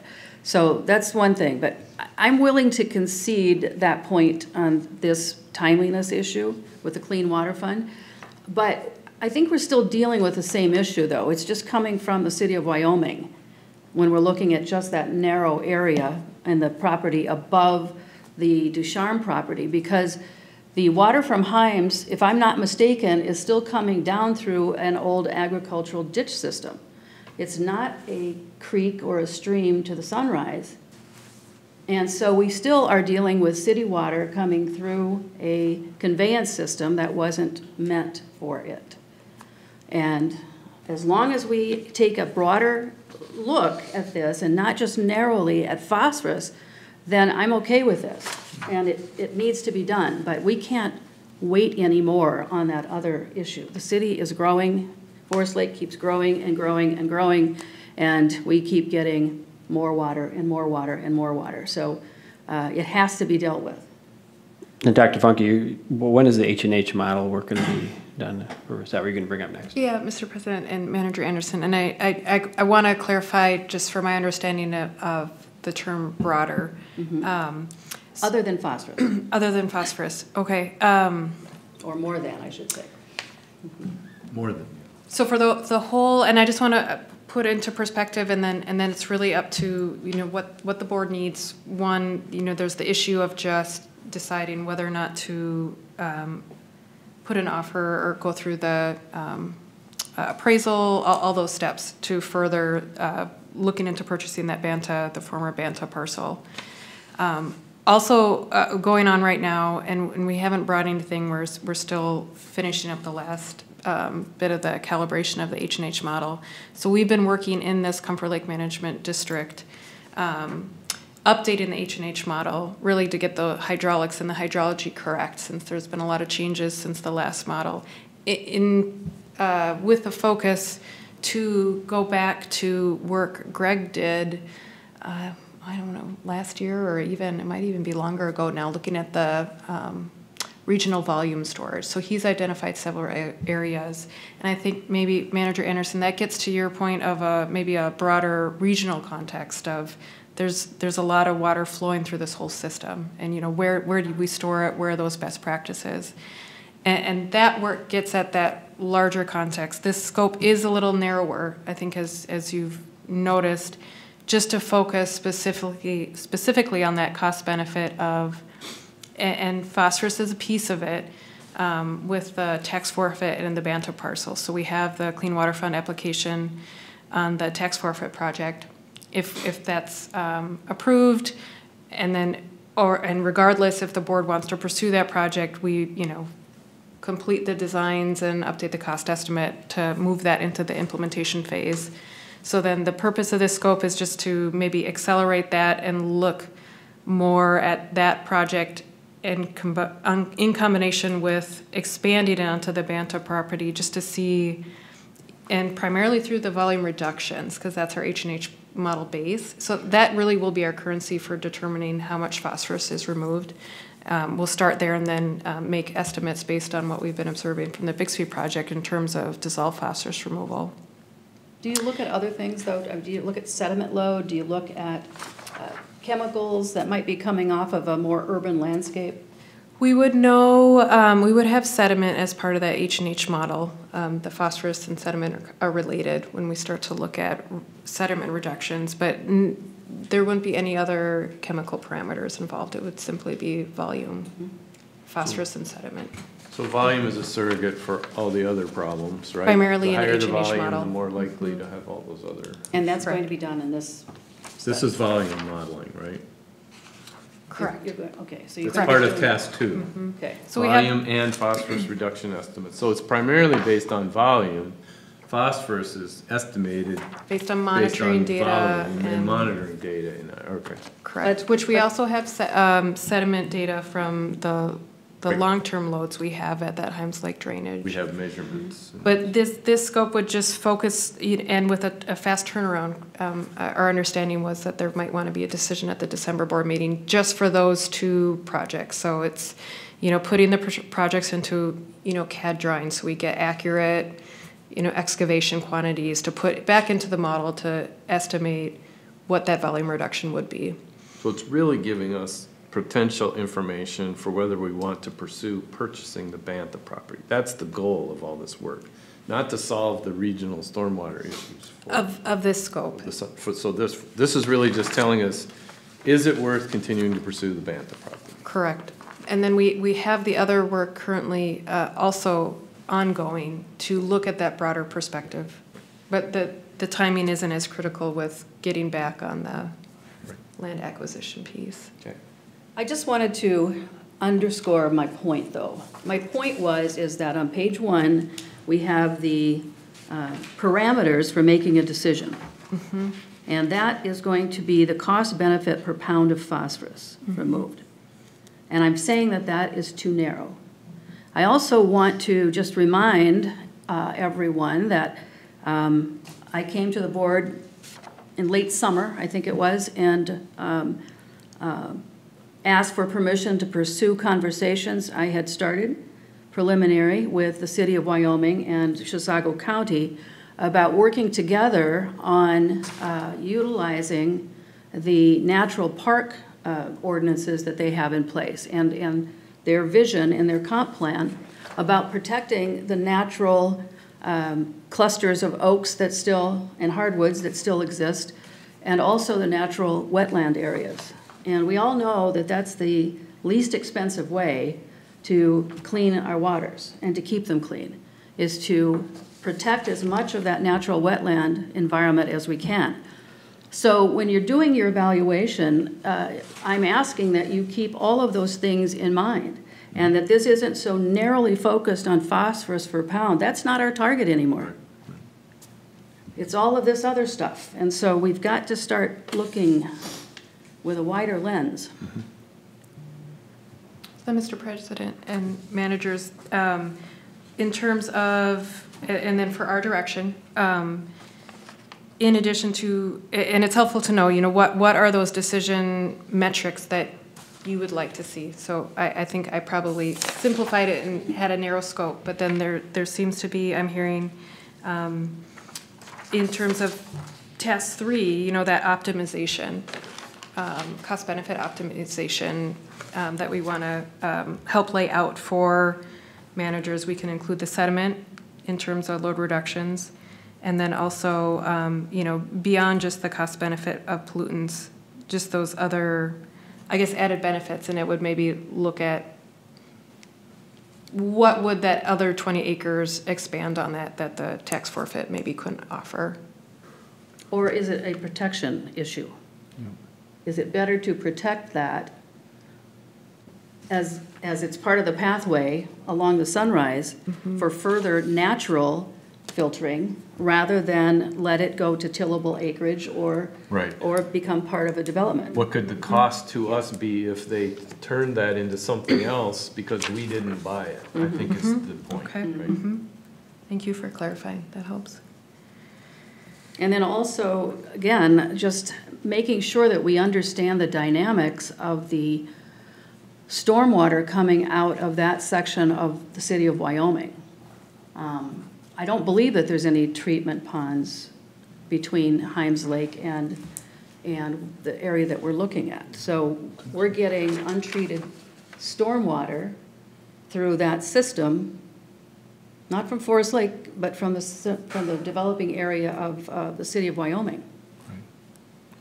Is that covered by the H&H model? That's part of the H&H model. The Correct. flow. Yep, we would see if there's any And storage. we've got some data to calibrate the model with for Correct. some things along the line. Okay. And whatever the output is from that urban stormwater. So it's not just gonna be nutrients No. that we deal with here in the lakes. It's going to be other things, Chlorophyll, salt, chemicals. chemicals.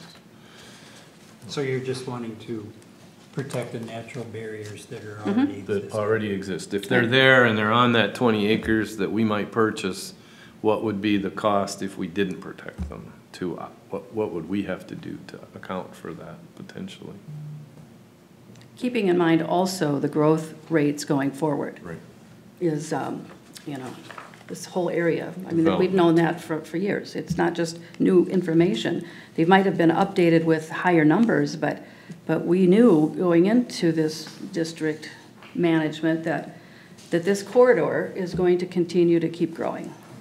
It got sidetracked a little bit after the recession, but it's back in full swing now. It's rolling. So has the board ever talked about creating wetland banks for, like, they could sell preservation credits and then use some of that funding to go buy more wetlands to also preserve? We've had, Trying to find the property that we can do that on. Yeah. And the struggle. Okay. Because I think Mike's reported, there isn't any bank available in this district, right? Service area 6, correct, which is entire lower St. Croix. There are 0 acres currently available for purchase. So we have been reaching out. We've established a priority list of sites that we thought would be suitable, but we've been working on doing some outreach this fall, particular late summer, but no specific takers at this time. I think in hindsight, when this entire farm came for sale, that would have been a suitable time because there was actually, unbeknownst to us, until we did the analysis, some of that farmland would have been suitable, and we probably could have recouped the purchase price for the value of that wetland bank portion, and then have the additional 20 acres and whatever buildings. But so it might be a strategy that we look at in the future. As things come up. Right. Okay. I'd like that on a future agenda, honestly, because there are some properties along the way that I think, or in the area, that I think we should not wait too long on and have a strategy. We can put together a strategy for those areas, and again, it would be far less money, long-term, to reserve that property. Put it in conservation reserve, whatever it is. And I think we've got amenable government units that want to work toward that as well, so let's use that partnership. So we have an adequate scope of work here. Are we all comfortable? Are you going to update it and bring it back to us? Can you do that for the money that you Yeah, can you do have it for the presented? same money, I guess? Mr. President, managers, I think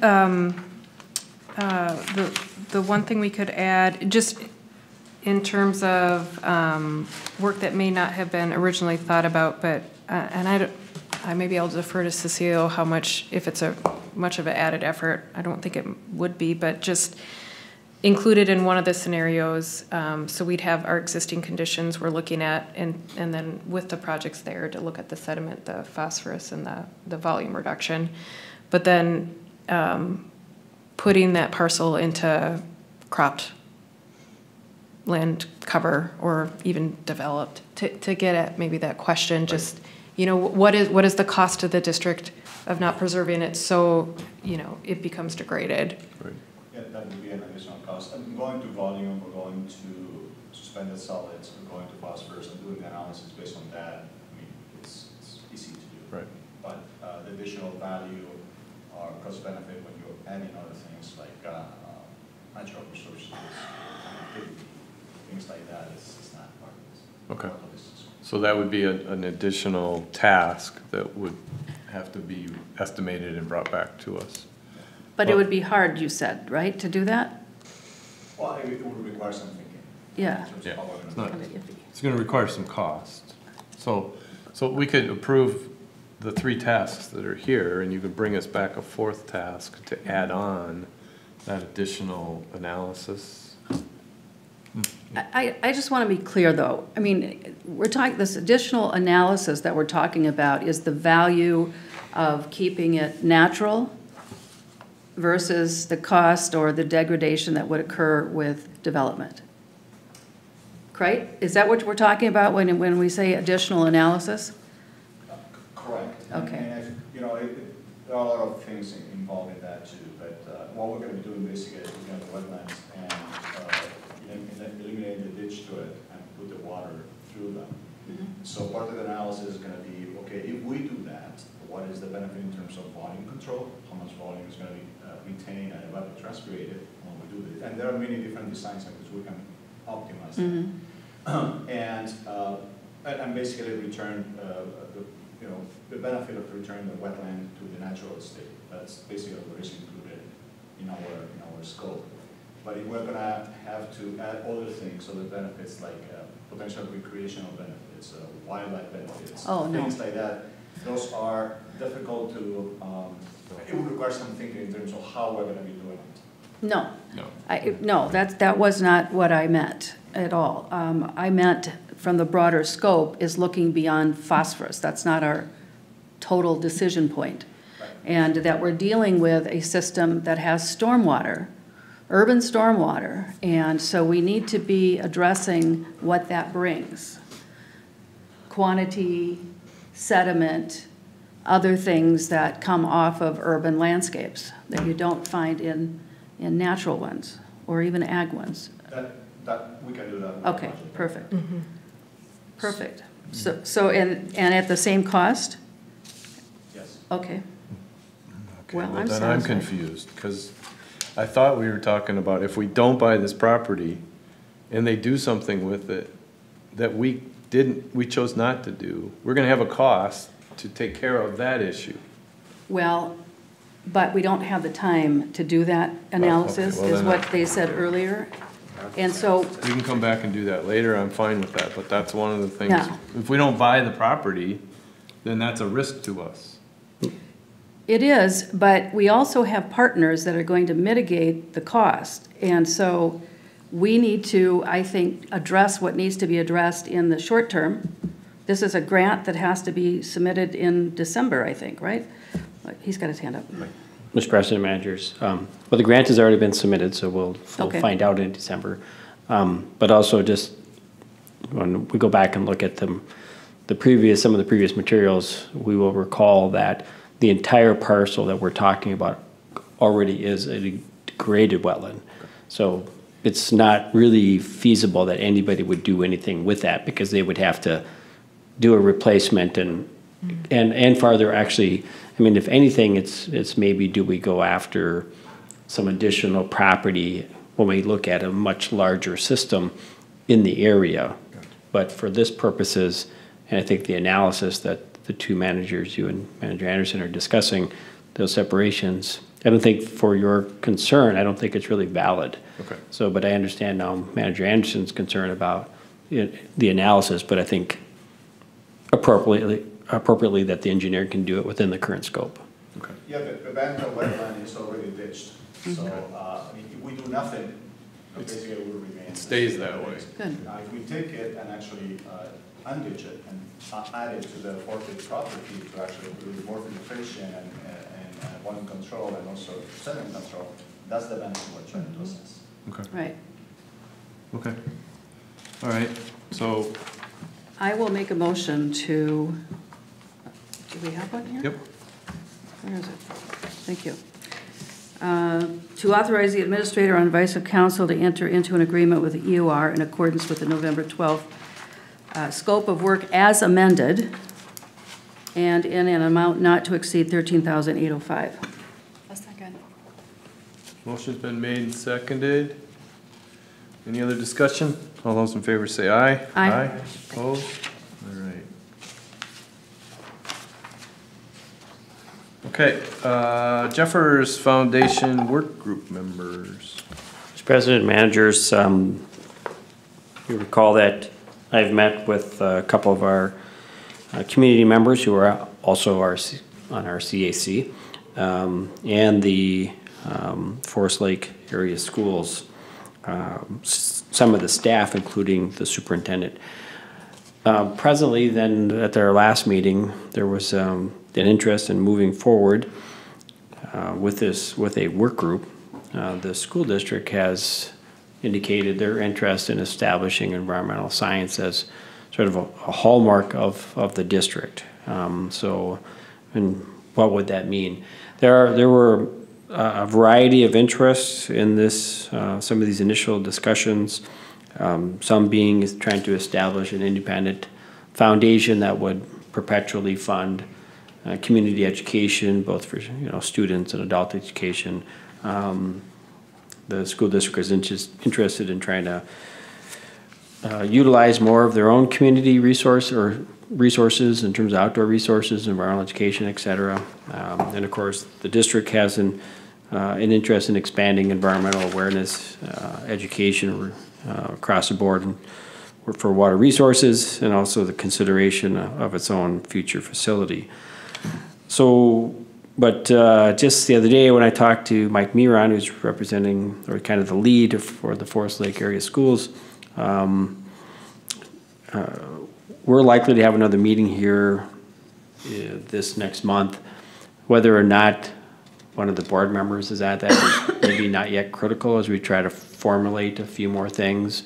But I think just going forward, we would look to have a board member, and I can inform that board member or members when that time is right to come into this meeting, because I think we need a little bit more work, but I just wanted to give you an update, but then also for the board to consider what there might be.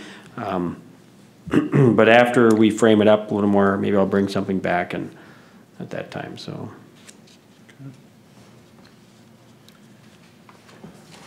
So you're looking for a volunteer or two, or you will be looking? I think in the future, I think based on our conversation just the other day, or yesterday, I guess, with Mr. Miron, it's that I think that we have a little bit more work to do as this initial work group before we start inviting other leaders and community members in on the discussion. But please do start thinking about it. Okay. Mr. Chair, I'd like to volunteer for that too, when it comes time. Okay. So Jim for sure, and Okay. Steve maybe, but I know Steve's busy with the One WaterShed, One Plan, so I may be able to participate as well, so. My daughter went to an environmental studies school down in Apple Valley at the zoo, and it was a very good experience. And So nice. There. Nice.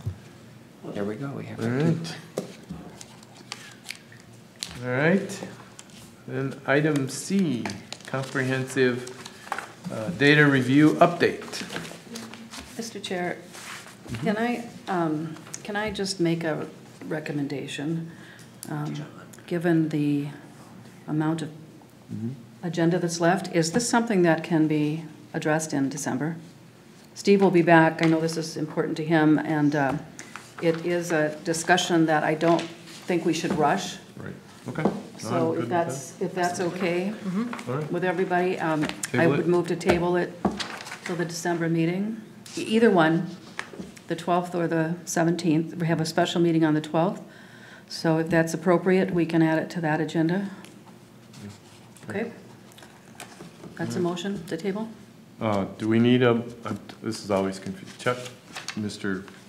Rules guy, do we need a motion to table? I thought we could just table something. It's not a motion to table because there isn't a motion on the floor. Okay. So you would table an existing motion. You're basically just acting to not take up the agenda item We're tonight. postponing So the agenda item. if you want to do that officially, you can Okay. just have a motion to move it.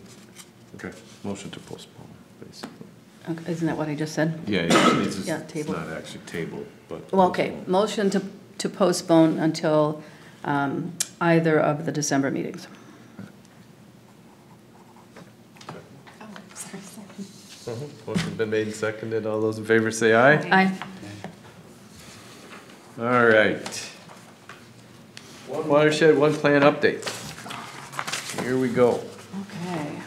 Tell us what's been going on.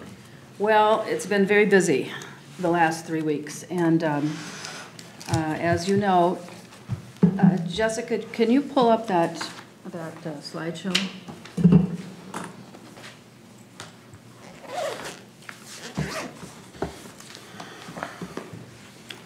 I laid out the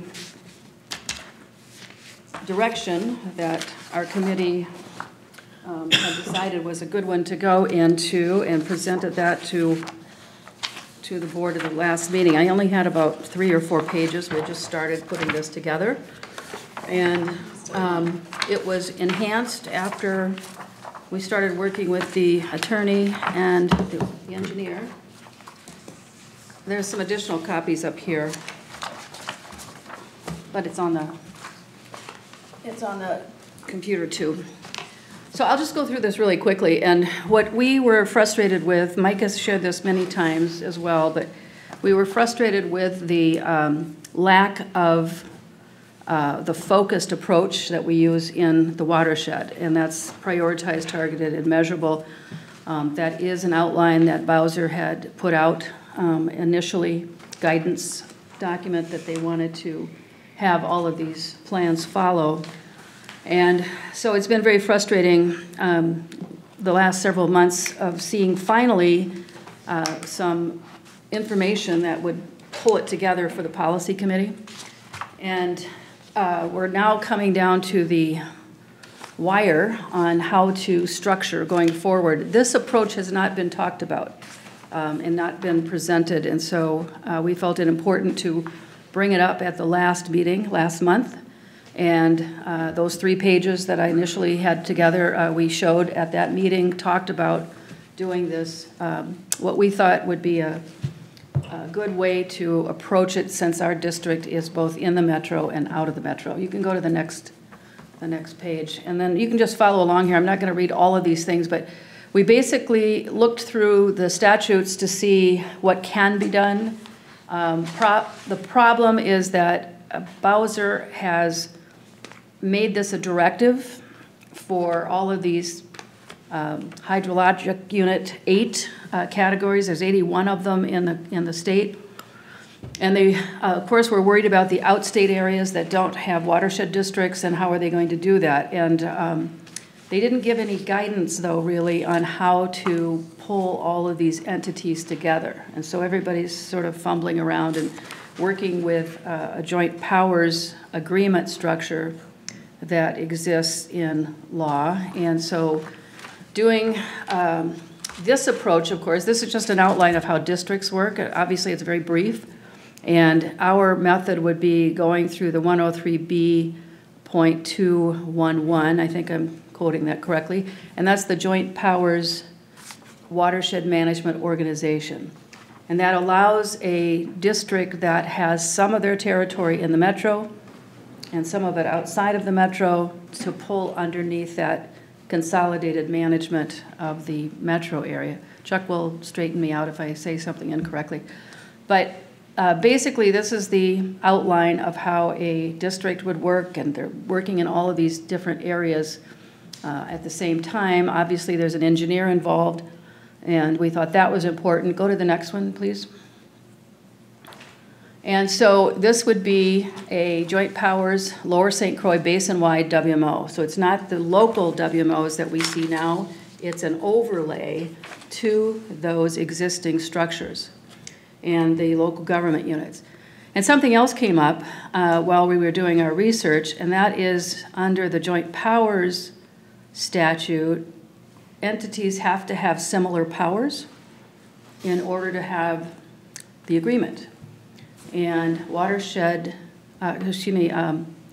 water conservation districts do not have budget authority and levy authority. They can prepare a budget, but the county has to approve it.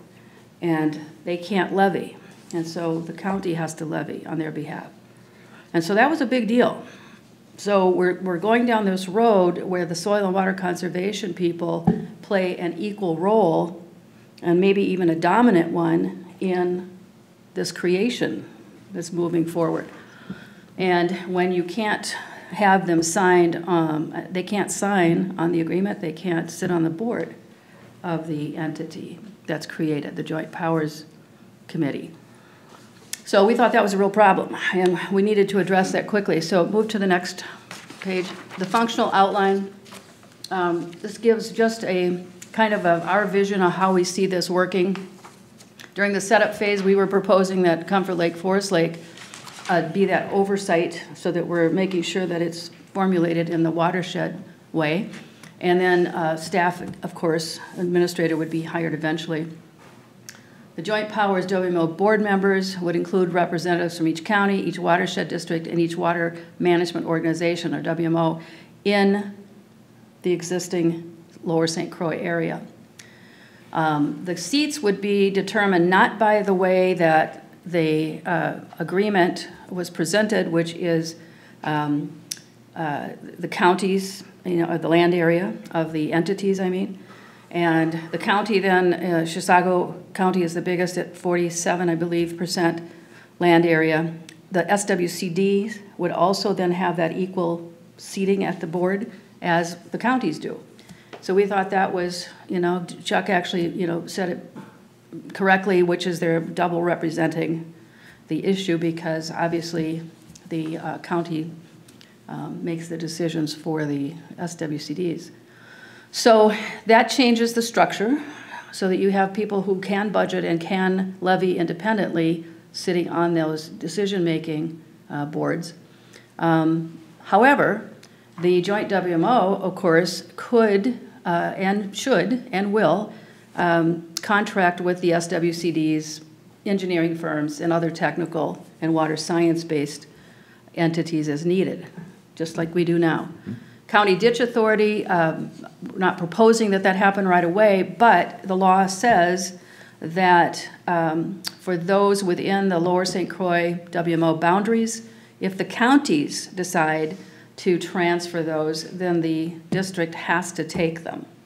And I don't think we've talked about this real fine point if the Joint Powers WMO, because it functions like a district, would have that must quality as well. So we'll go to the next one. There's the 103B 211 reference. It inherently meets the requirements of the One Watershed, One Plan legislation, which is all about access to clean water funds. And this is what it's all about, is that Bowser did not want to continue to have competitive grants. They didn't want to continue to have to make decisions on a statewide basis. And they wanted it done on these HUC 8 groups. And so they, as I said in guidance, wanted these to be science-based, following the PTM structure, water quality and quantity focused, a multiple year basis. Some guidance says, multiple years, some say 5.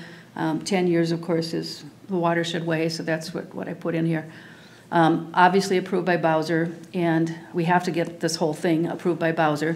And then implementation based. So we get started and we're ready to implement, because we also not only consulted with Chuck, and we have copies of these memos here to hand out to you for reading later, but we also contacted our engineers, and we wanted them to do a review of the existing studies that have been done. There's like 15 of them, I think, going back 10 or 12 years, but there have been some really more focused ones in the last 10 years. And so it's looking at those studies, and does that give us enough information to do an implementation plan? And they do. And so instead of fumbling around again with this very unwieldy plan with little focus, we are ready to go out of the gate, basically, with what's already been done. And the joint powers agreement, which is actually under a different statute, 471.59, that would be the document, of course, that lays out how the governance portion of this works. Legal review, like I said, is underway. There's a memo to share with you tonight, and I would imagine that's going to be an ongoing thing. Next page, please. I just did a table here that showed graphically what we've been talking about, and so it's the difference under statutory authority between water management organizations, watershed districts, SWCDs, and then a new thing that came up in the last couple of weeks is the Lake Improvement District over in Chisago County for Green Lake, Chisago, and I think it's Center or Lindstrom Lakes, and they've done good work. There's no question that this allows for good work. It does, but it doesn't have any statutory independent authority. It's subordinate to the county. So next. So from concept, which is this is a concept, to projects. This is sort of just a really quick overview of how we see this working. We get the approval of the concept by both major counties, which happen to be, of course, the counties that make up the Comfort Lake, Forest Lake Watershed District. And the first one I went to was Chisago 2 weeks ago.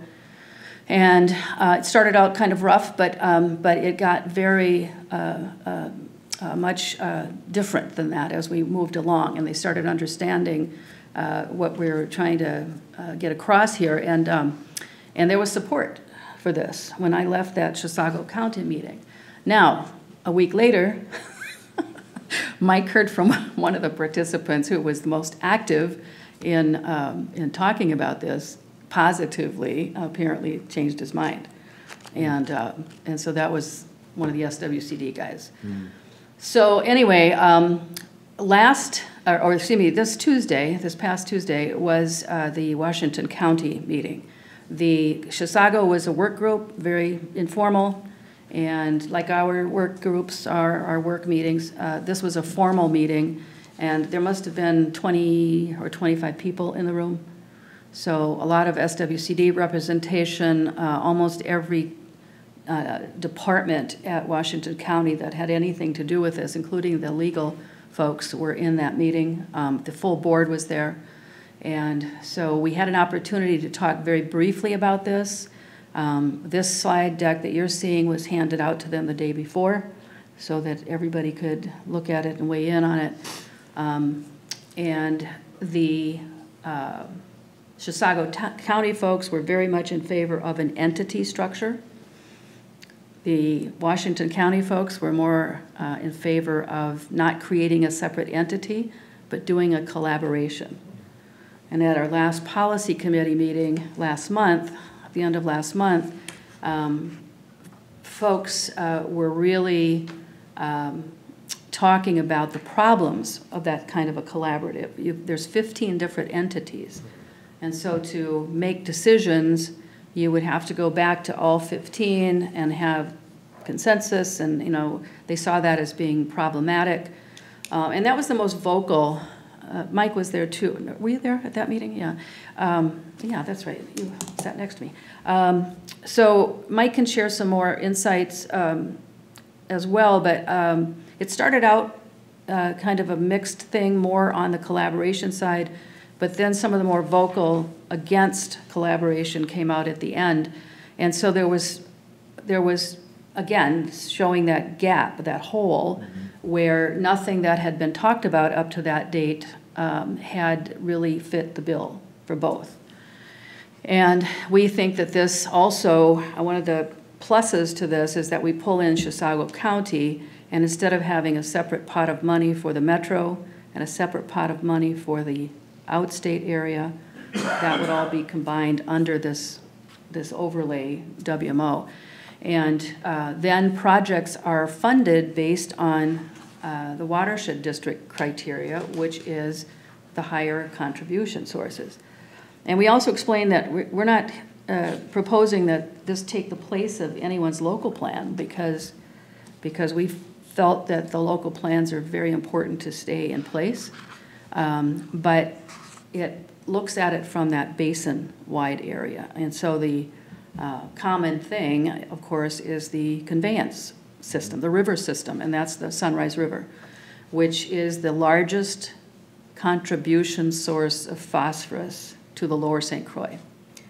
And it's fourth if you count the Wisconsin side. There's 3 rivers in the Wisconsin side above us, but we are the number 1 from the Minnesota side. And I think that should be the last one. Oh, here we go. This is where we're talking about the ability to look at these prior reports, and particularly that Army Corps of Engineering study done by, or commissioned by Chisago County, points to these hot spots, or, and there's some data.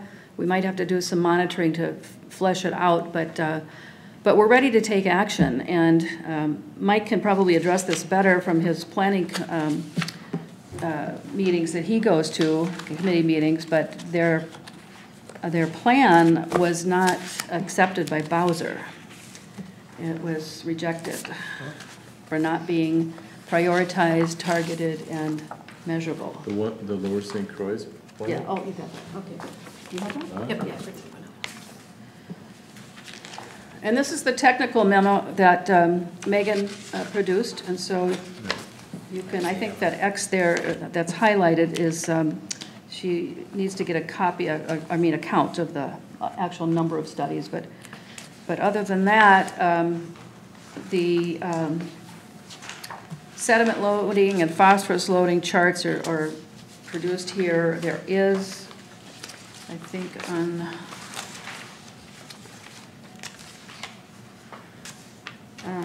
no, I guess that's not the one. There is she's working on another memo, excuse me, that has the charts from that Army Corps project that lists the different lakes, of course, that have the highest contribution sources and the tributaries. So we'll be looking from that, but this is a nice overview of some of that great data that comes out of those existing reports. And to my understanding, this is the attorney. Thank you. From my understanding, the current plan that's being done hasn't utilized any of that information. I know, they're using information from the local input sources, but none of these studies that have been done. None of the studies that made up this memo. Yeah, so we found that to be troubling, obviously. What I'm passing around now is this is attorney-client status. I think, can we talk about that openly, or do we have to close session? Because this is do we have to waive privilege or something? Andrew, I understand. Yeah. It's a privileged document, so question for the board is whether you choose to waive the privilege, and it would be a public document, or not. Any discussion about it is open session discussion.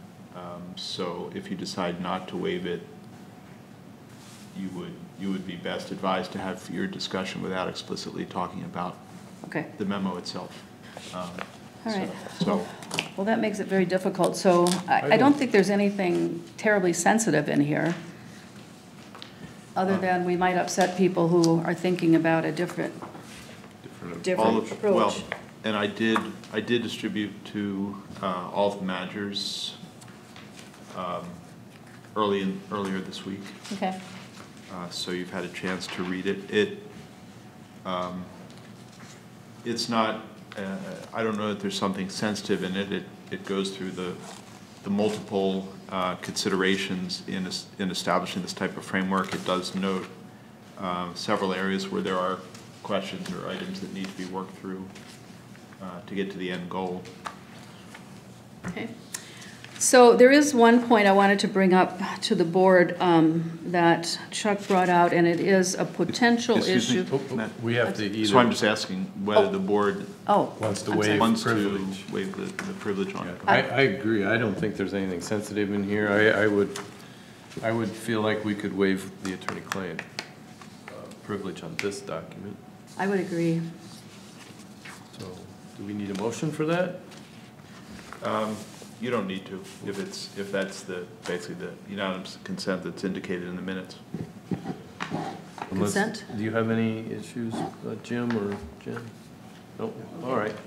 Yeah, it's hard to have a discussion without Yeah.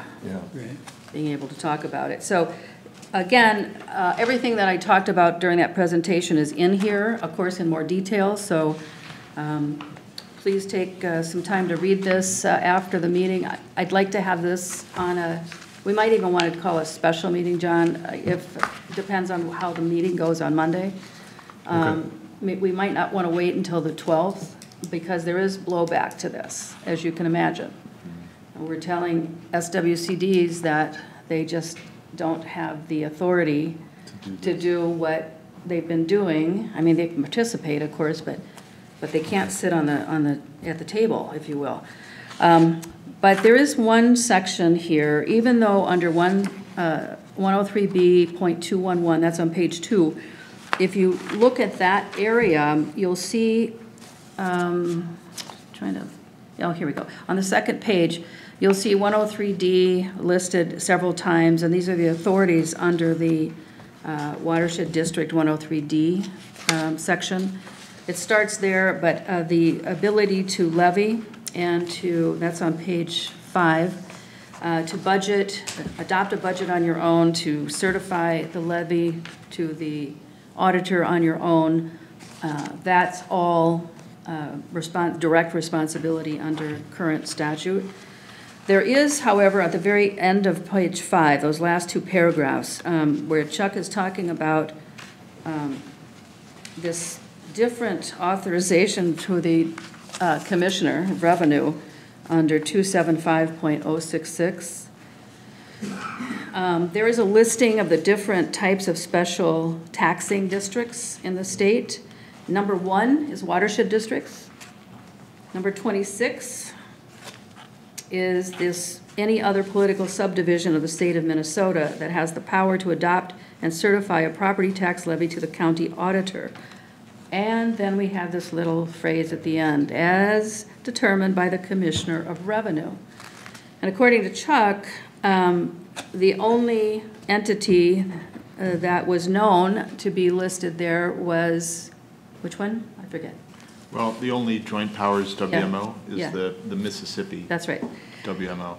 Right, but then looking at the list for coming up, I think it was 2019 or possibly even the one for 2020 coming up, there are 6 different organizations.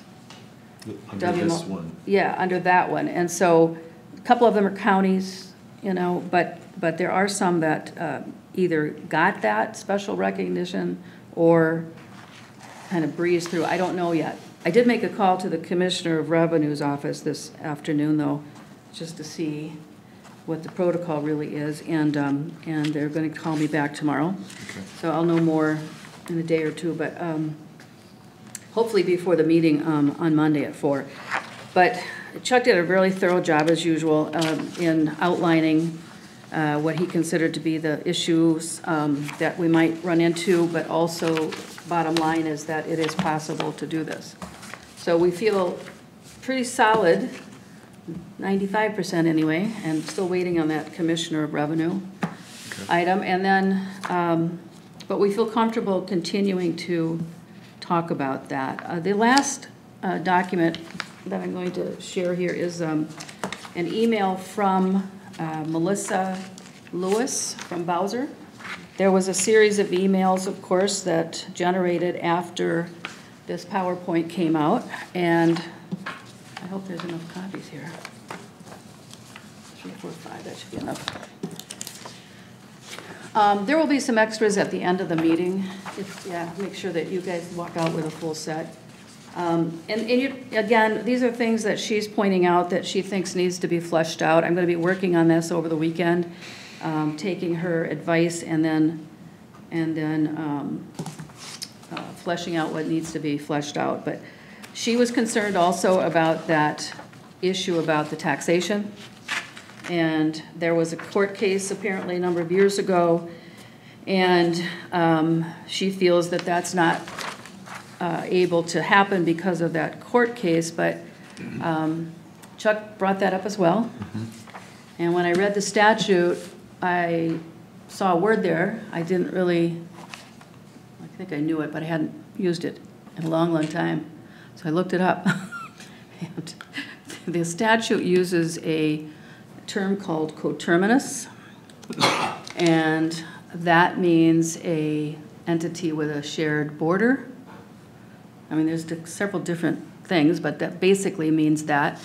And I equate it to make it easier to understand, Wisconsin and Minnesota have coterminous borders.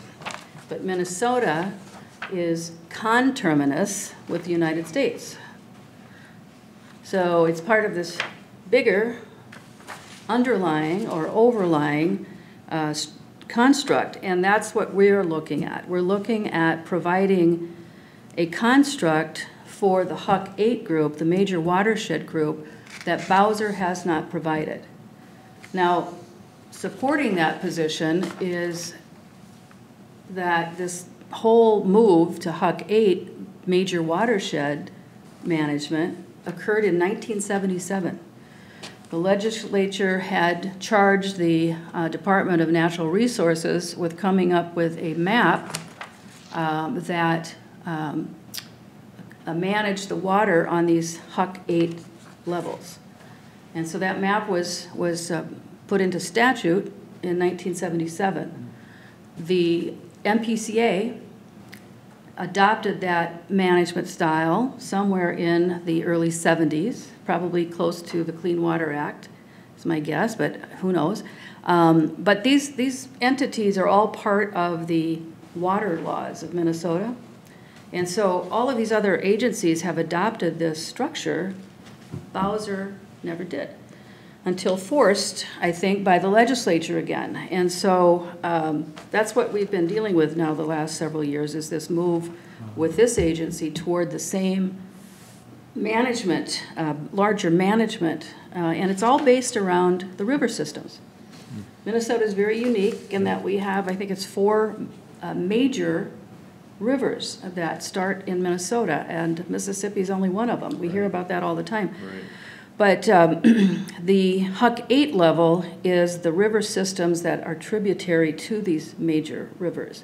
And so there are 81 in the state of Minnesota, and Bowser has been primarily worried about the outstate folks where money hasn't been flowing from the Clean Water Fund. But, you know, Doug Thomas used to be our administrator here, and he was hired back by Bowser to get this program off the ground. And you had talks with him, I know I did too, and at Maud for several years. And the point is to, they weren't showing much progress in outstate. And so they needed a mechanism to get those dollars flowing to the outstate areas, and they really didn't know how to do it. What they knew is that you have SWCDs in every county. But that sort of degrades the whole point of watershed districts, which is bounded by water boundaries, not political boundaries.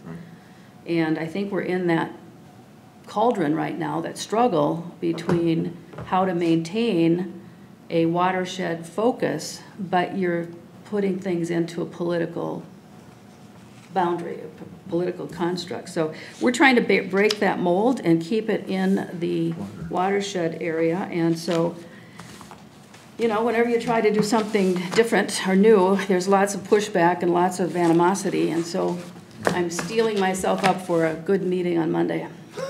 But the board needs to give approval to continue with this process, because we're at a critical juncture right now. This board. This board, this board. Because if we don't like the outcome, one of our options is to withdraw from the process. Is that true?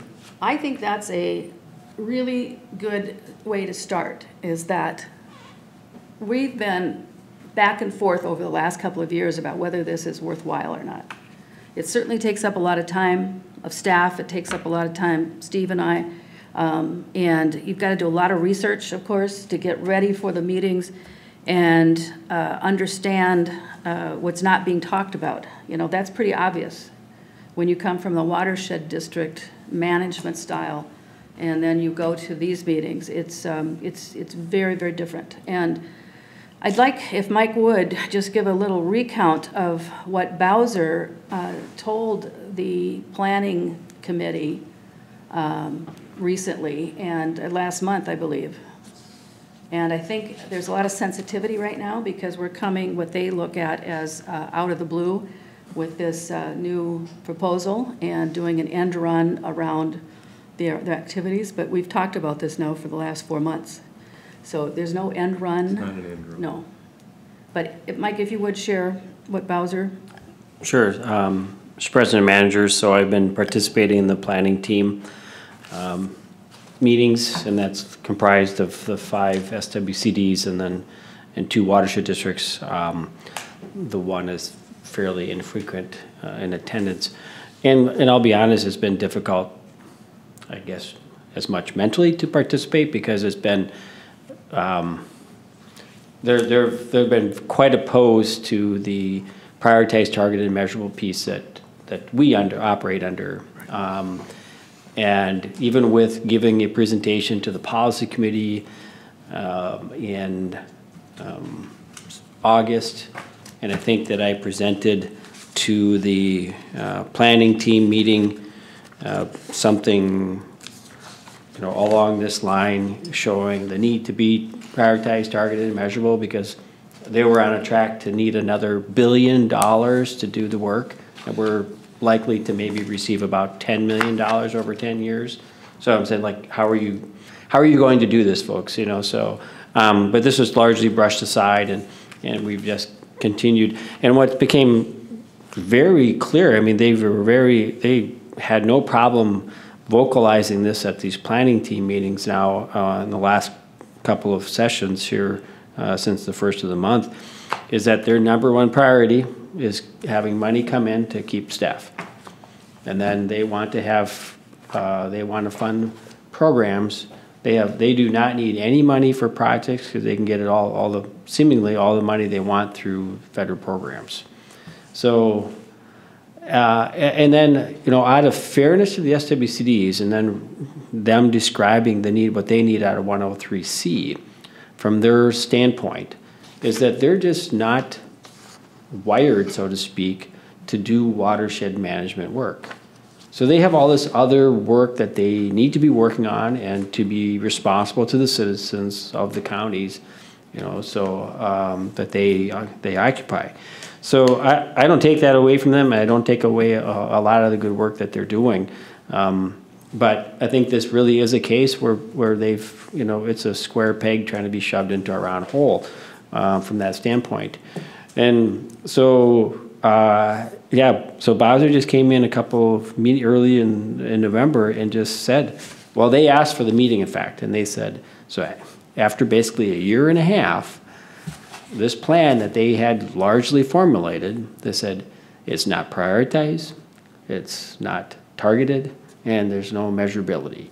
They said, we will not approve this plan. So they talked about then how to basically do the dance to get still what they needed, which is kind of frustrating because you're in the spirit of things, you're still not trying to address really the piece of it. So, one thing for me then that's become clear over the last couple of weeks is that really it would seem that what Bowser's intent was, and certainly what the intent of the Clean Water Fund was to, is for in terms of cleaning up the lakes. I mean, it would be much better to use these funds for the legacy load activities and for the SWCDs and to continue their good work in addressing the current incoming loads off the ag, which we know is a large piece of it. But with that, just earlier in the week, I've been trying to meet with Jeff Forster from the Rivers, Lakes, and Lakes Advocates organization, they're a nonprofit. And he invited me today to a meeting on civic governance that they've been involved with on two different, one watershed, one plan efforts. And if you flip over, you'll see on the top piece there a couple different smaller blue circles. So one is this interstate, one is Minnesota St. Croix, and then Minnesota Lakes and Rivers, which is that organization. But it just happens in that the Minnesota St. Croix, this is Mille Lacs and Kennebec SWCDs. And so these people were there, and I had a chance to talk with them some afterwards, and they were involved with another one, WaterShed One Plan, which involves two of the same SWCDs that we're at. And they expressed their frustration that they could not get their counterparts to buy into this, because what's happening on the interstate, which is the Wisconsin side, so they've been having this active farm, level community. So they're really engaging the farm community. I'll note that we've had one meeting in a year and a half with our public, because everybody decided for the public that they're all meetinged out, that we didn't need to get more citizen input. We can do something online, and that's good enough. But on the interstate side, so or both of them, they said they're seeing results. Farmers are implementing practices because they're saying, how do you want to solve this problem? So they're engaging them from a civic governance standpoint. And so, and they have no money to offer them. So and yet as a community, the farmers are addressing their problems because they recognize also they're tying in the profitability. Mm-hmm. So for me then, given my farm ag background and agronomist background, and having worked for a conservation district for 12 years, it's frustrating to suggest that we're just going to somehow come in and solve all the conservation problems for all of the farmers across the 136,000 acres of farmland in the lower St. Croix. It's just not possible, and it's certainly not economically feasible. And in fact, by not working with them to improve their profitability and reducing these offsite impacts, it's a sort of a double negative, if you will, because we're not helping them achieve that maximum point of profitability, and then we're trying to come in with all this taxpayer money to solve a problem that really they could potentially solve on their own. So the legacy pieces are different. I mean, those are things that are not going to garner them any additional benefit. It's something that's happened in a wetland, or an old cheese factory or something that was dumping, or examples like that. That's where we come in, or these kind of efforts. But the other one is different. And so I was very encouraged by participating in this, and I would like to evaluate it further, not only for, if nothing else, just for the district to involve with our farm community, but certainly to try to encourage this group in the lower St. Croix to take a more serious look at this in terms of engagement, because there's just no way we're going to have enough money to address the needs. Right. And even the other SWCDs that I talked to today made that very same comment, that they said, we'll never have enough money to deal with all the ag stuff. Right. So we need farmers to solve their own problems, and we can help them with the technical stuff. And in a lot of cases, they're showing that they can do that, and they want to. Yeah. Just need to, give them some information. Sure. Thank you, Mike. I did check my email. This is the right one on page 2. So this is the right updated memo. So this is the targeted list of reductions that we need. Okay, so we have this in reports already. Yeah. So this is in the Megan memo from EOR. Yeah, I thought it was not the right one, but I missed that. It's on page 2. So that is the updated one, the last one. There it is. And this was a big deal when I talked to Chisago, is that because they were all concerned about the pot of money for out of metro area is 400 and some thousand, and the area in the metro pot is almost 800,000. So they were very concerned about not being able to tap into that money, but this Joint Powers WMO, of course, like I said, brings it together, and then you're looking at prioritized projects that will get the money, not the counties and not the entity. It's where is the most impactful project. And this is the start of that. This came out of that Army Corps report. So again, there has been no mention of these at the policy committee meetings. Mike's on the planning committee. I don't think they've been referenced maybe Well, there's been verbally. some gap analysis data, so I'd have to double check to see if they've looked at Yeah. them in totality. But their focus has been different. Yeah. I mean, right now, they're coming up with a revised list, and I think we're now at, instead of 100 and some lakes to prioritize, we're now down to like 28, which again, that's, in our realm, that would not Yeah. fly, Yeah. you know. So anyway, it's a struggle. It's not fun, you know, but it's, you have a sense of purpose. Yep. You know, you have a sense of purpose, and as long as we're making headway toward the end goal, then it's a good thing, and all that work and fights and all that kind of stuff that you have to get in, not, you know, fisticuffs, of course, but the mental fights that you have to be in all the time, it's worth it if the end goal can be recognized, which is cleaning up the water, of course, and particularly at this Huck 8, it's the the St. Croix. And while we all know this, while you focus on that major lake in our particular structure, in our district, you're cleaning up all of these things. You're cleaning up wetlands, you're cleaning, whatever the source of the contribution is, you're dealing with that. And so you don't have to separate out these focused areas because you capture them all with that focused, broader look. And we can't seem to, as Mike said, there's a different way of thinking. And so you can't get them easily to where you want them to be to see how different it is when you do focus on that highest contribution. So anyway, the board needs to authorize Steve and I to continue. And we will come back, of course, every month with updates. And as you pointed out, there's always the opportunity to say, this is not worth our time and effort and energy. Sounds like it still is at this point, but we may be approaching the point in which we have to make that decision. Would that be correct? Yeah, I think that's true. If we can't get consensus that this is a better, but even to listen to it. Right now, we're having a difficult time having people even listen to it.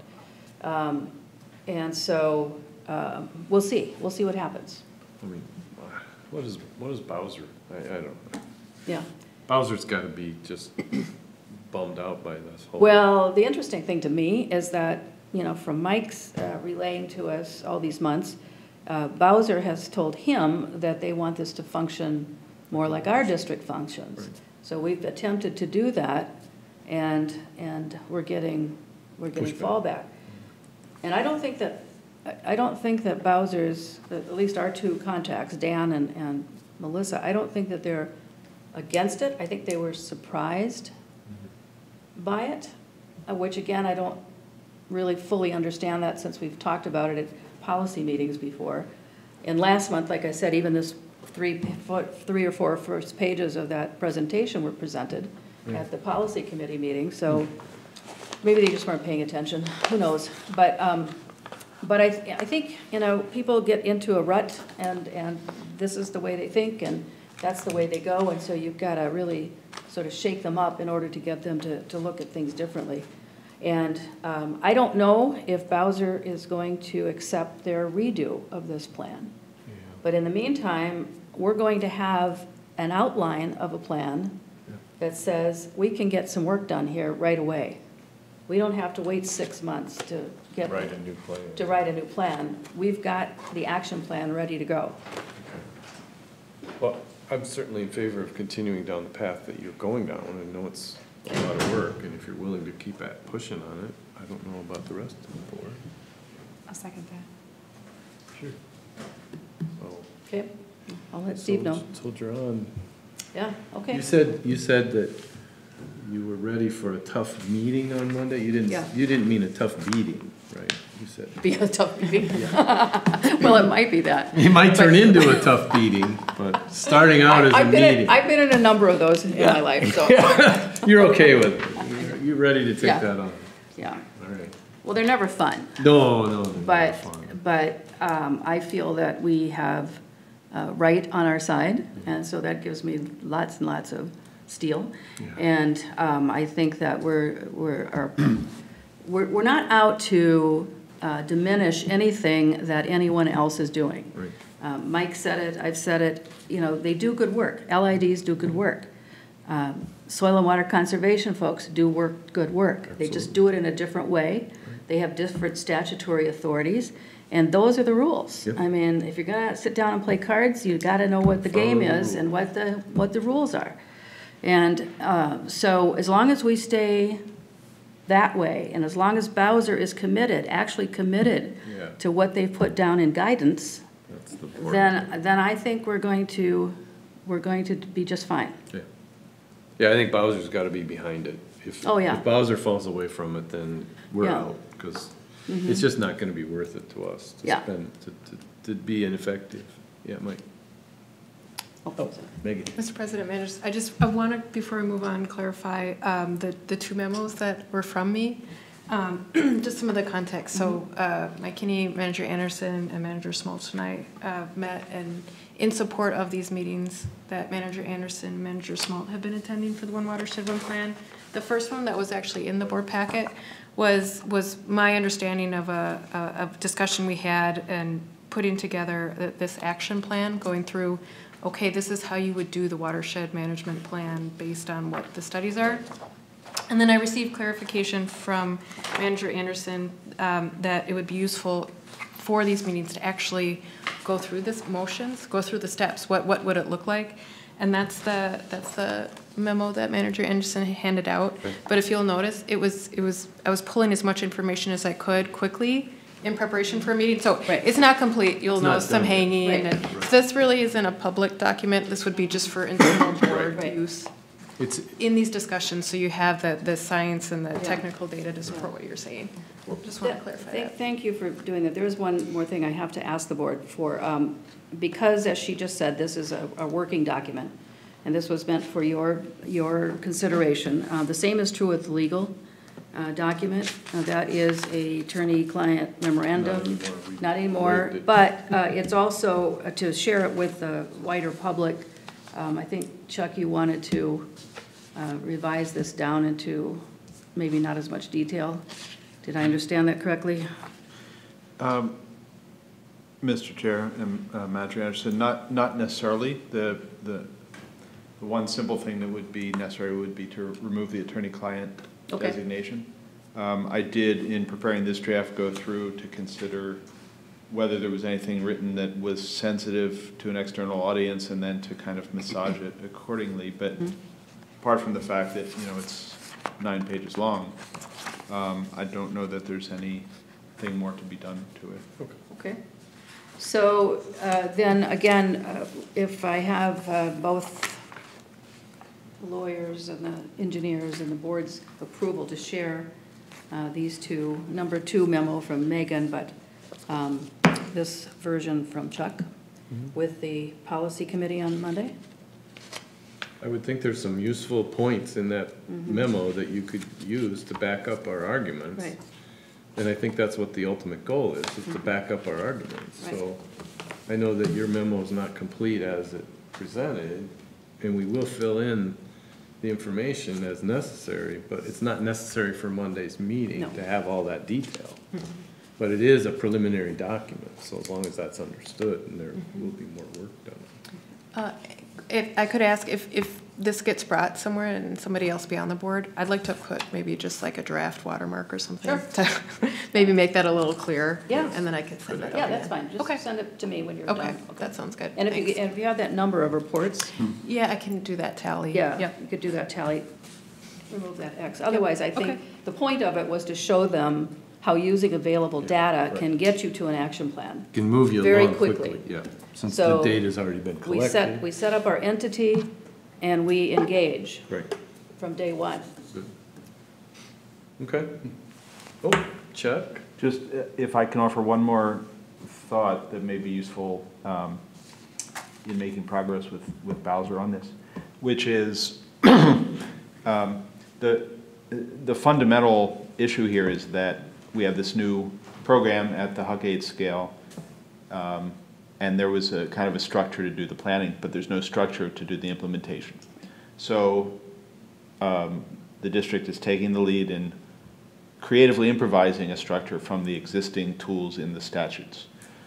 One thing to note is that the use of the JPWMO here is something that the district can try to do because of the fortuity that by the statute the JPWMO is available when some or all of the area is within the metro area, which means that even if the district can pioneer the use of this, it still isn't something that can be used by all the outstate 1W1P organizations.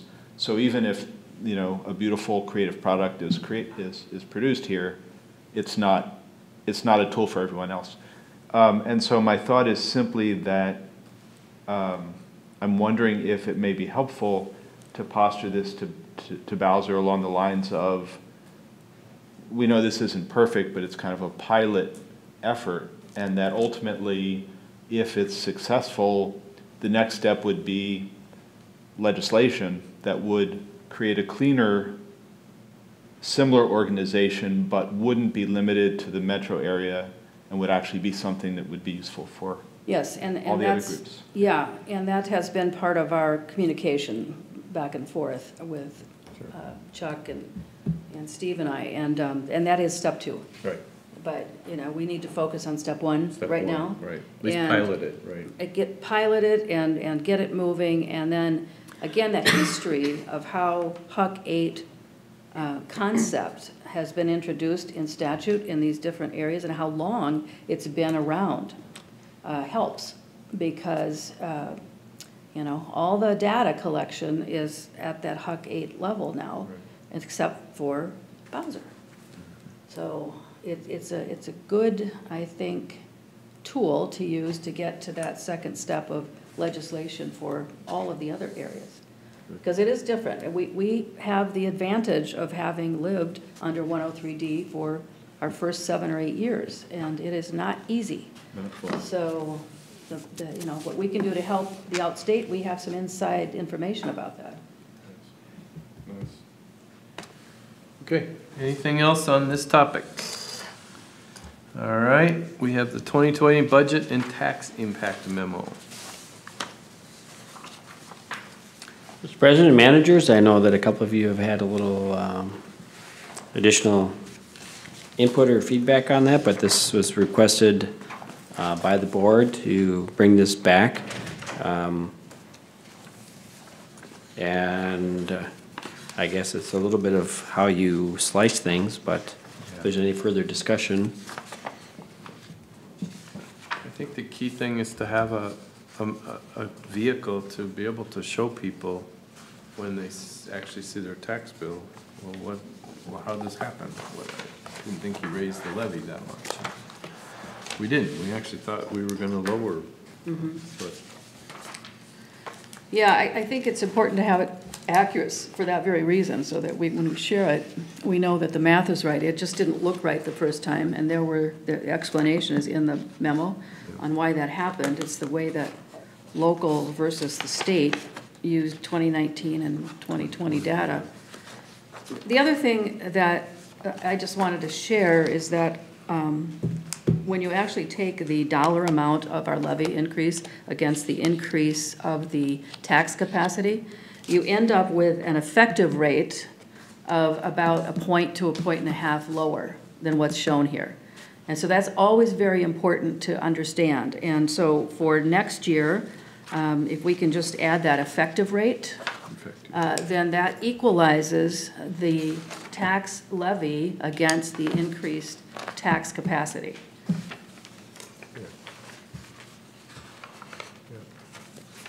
But I think this is a good memo. yeah, I think captures all the important information. It's just, you know, interpreting the information as other people view it and making sure we understand it all. So. Right.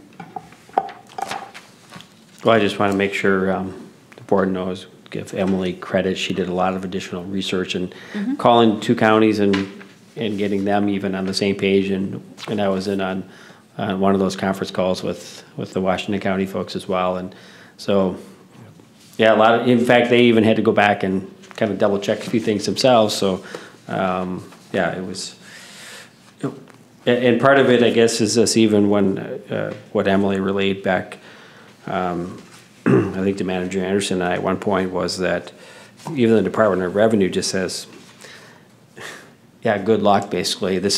Minnesota has some of the most complicated property tax formulas in the country. Yeah. So. I can't imagine. I can't. Yep. All I know is they never go down, so that's all I know. All right, so reports of staff. Mike, anything or anybody have questions for Mike on his report? Anything you wanted to highlight or?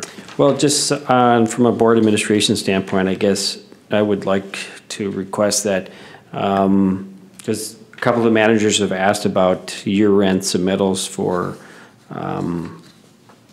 reimbursements and things, and we don't really have a well-defined policy. I know that you've Manager Spence have asked about it. So if the board wants to take that up, we can. Otherwise, maybe one of the things is I can go and ask other districts, maybe just in Washington County, but I guess I just wanted to get a sense of what that might look like. But I know, the Manager Schmaltz, Manager Anderson have just been putting in an extraordinary amount of time on this one watershed, one plan piece, and I want to make sure that that's being recognized as well. So, yeah, I mean, I struggle with even submitting an expense report for most of the things that I do, but I know these two have been burning the candle at both ends. So, yeah, if there's some guidance out there about, what would be considered a daily amount and, those types of things, that'd be great. I've just been getting reimbursed for these meetings, right, these regular meetings. I haven't even been getting reimbursed for the preparation time, even though we approved that and all that other stuff. So it's honestly something I just haven't dealt with, and so if there's anything that we could do to clarify those points, that would be helpful. We do have a policy on that. Oh, We passed it this year. Yeah, I know. And so it is, when you're doing non-meeting stuff, for example, it's an aggregation of that time up to 4 hours. And so whenever you reach that 4 hours, you're doing that's a submittal point. That's what we decided on. And we also extended we have a really harsh 30-day, 60 days, I think it is 60 days from occurrence, but we waived that this year because the policy was new. And I was looking at the Rice Creek Watershed District Governance Manual. Not too many people have those, but they do. And they have a end of year, which I like because it's very difficult to do a year event, or end of year, I mean. They have to submit by February 1st any remaining expenses for the entire year. So it's not limited to just December, it's the entire prior year. Mm. And as we talked about earlier this year, this is a position that people take because they want to do good work for their community. There's no question about that. But that doesn't mean that they don't have the right to submit their expense reports according to our rules. And we have time limits on them right now of 60 days. We did get the pay, which used to be quarterly, now on a monthly basis. So that's a little bit more incentive for people to get expense reports in on time. But I struggled with this in business, and especially with field sales reps, getting expense reports in. So you don't want to not pay them for their time, but you want to always have those guides in place so that it's done timely. And so, so I think the rules are fine for me. Doing the documentation, I did submit a expense report for the first time in 17 years, other than the MOD meeting. And so this year was particularly difficult because there was a lot of intensive projects that we were working on. And that doesn't even include the Lower St. Croix stuff. I haven't submitted anything on that. But just to give you an idea, just these last 2.5, 3 weeks, because of the intensity of this, it's 50 hours. And most of that is on weekends where, you know, there's not a lot going on. And so you work, well, I work that way. I get involved in a project and I can do 16 hours, you know, at a crack. And so that's what happens. So in 2 days, you've got 30 hours built up already. But it's that intensive. Well, I'm glad I'm not doing that, but I'm glad you are. So getting that detail is, I think, the important thing, which, of course, I have all of that on, like this. I carry this stuff around so that I can write down my time and so on. But for the building, for example, you know, there were a lot of 15, 20-minute conversations on the phone, in person, you're out, you know, looking at things. It doesn't add up, doesn't aggregate to that 4 hours. And the meetings are part of that. So if you have a meeting, which we did several times, with Mike, Steve and I together, and sometimes with the building owner, they might be half an hour, 45-minute meetings. Rarely did they go over an hour. And so you just write all of that down and you put it together when you get around to it. That's the issue. Well, first, the issue is writing it down. Second, is aggregating it. Yeah. So anyway, that's, I think our policy's good. You know, we worked on it for a very, very long time. I think the timeliness of it is the issue, and making sure that that documentation is in. But again, Rice Creek has a carryover into the next year, which I think is the right thing to do. Does that affect our accounting? No, usually accounting in January, as long as it comes in that January period, it's allocated back to the prior year. And so you don't close out your books typically until end of January. Yeah. Okay. Yeah. Early February. As long as Early it doesn't February, have an accounting. actually. Yeah. So, all right.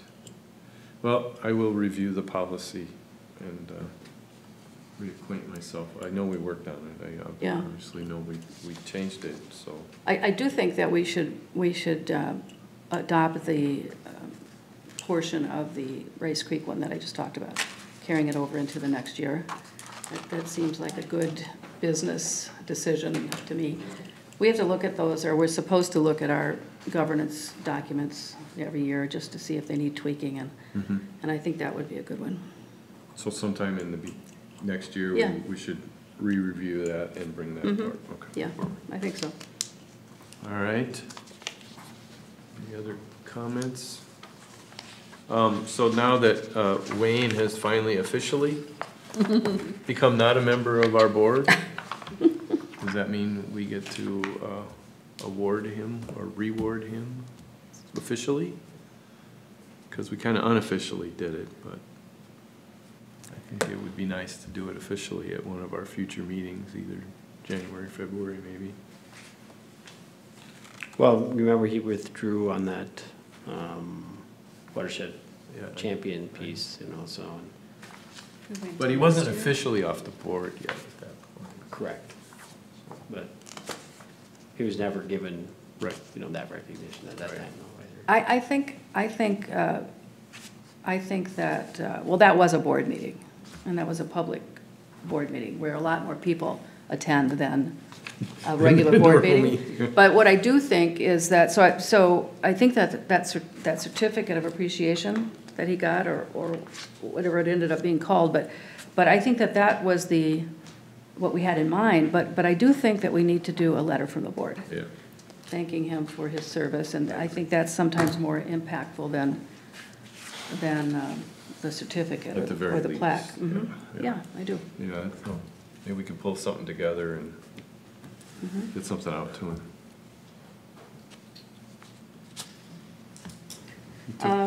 We were on the administrator report, and I Yep. just had one question on page 3. Actually, 2. There's another question on the other side. On number 3, the last under 3006, you'd had the meeting with the locals about Forest Lake. About commercial parking and snow removal. Did you talk to them about that county ditch issue? Only from the standpoint that they said, yes, we know it's an issue. Okay. So, but I guess the one thing that has come up is, and we actually, I think there was some conversation with the MPCA on this, is that even they hadn't considered, but I think the engineer brought this forth, was the fact that when they're doing this, and then it's not being treated by our stormwater features, so they're really, it's a way to sort of bypass the whole stormwater component of it. So it's now at the, at least at the attention of the MPCA sort of MS4 group, if you will, some of their staff. And there's an RFP out right now for some other research and I think I just sent something over to Dr. Funke about maybe that being a potential research item, because I'm sure it's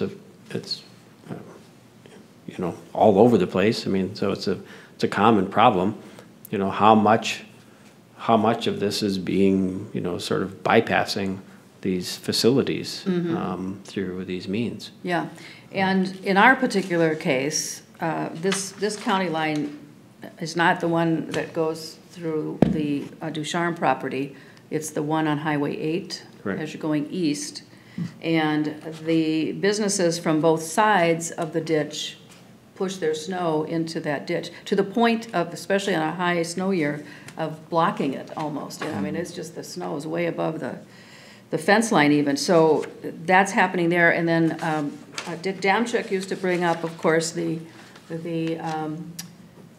exit from Forest Lake by the apartment buildings. And that parking lot was always dumping and pushing their snow into that channel. Right. So that's a clean water violation. I mean, there typically are ordinances that prohibit that kind of thing from happening.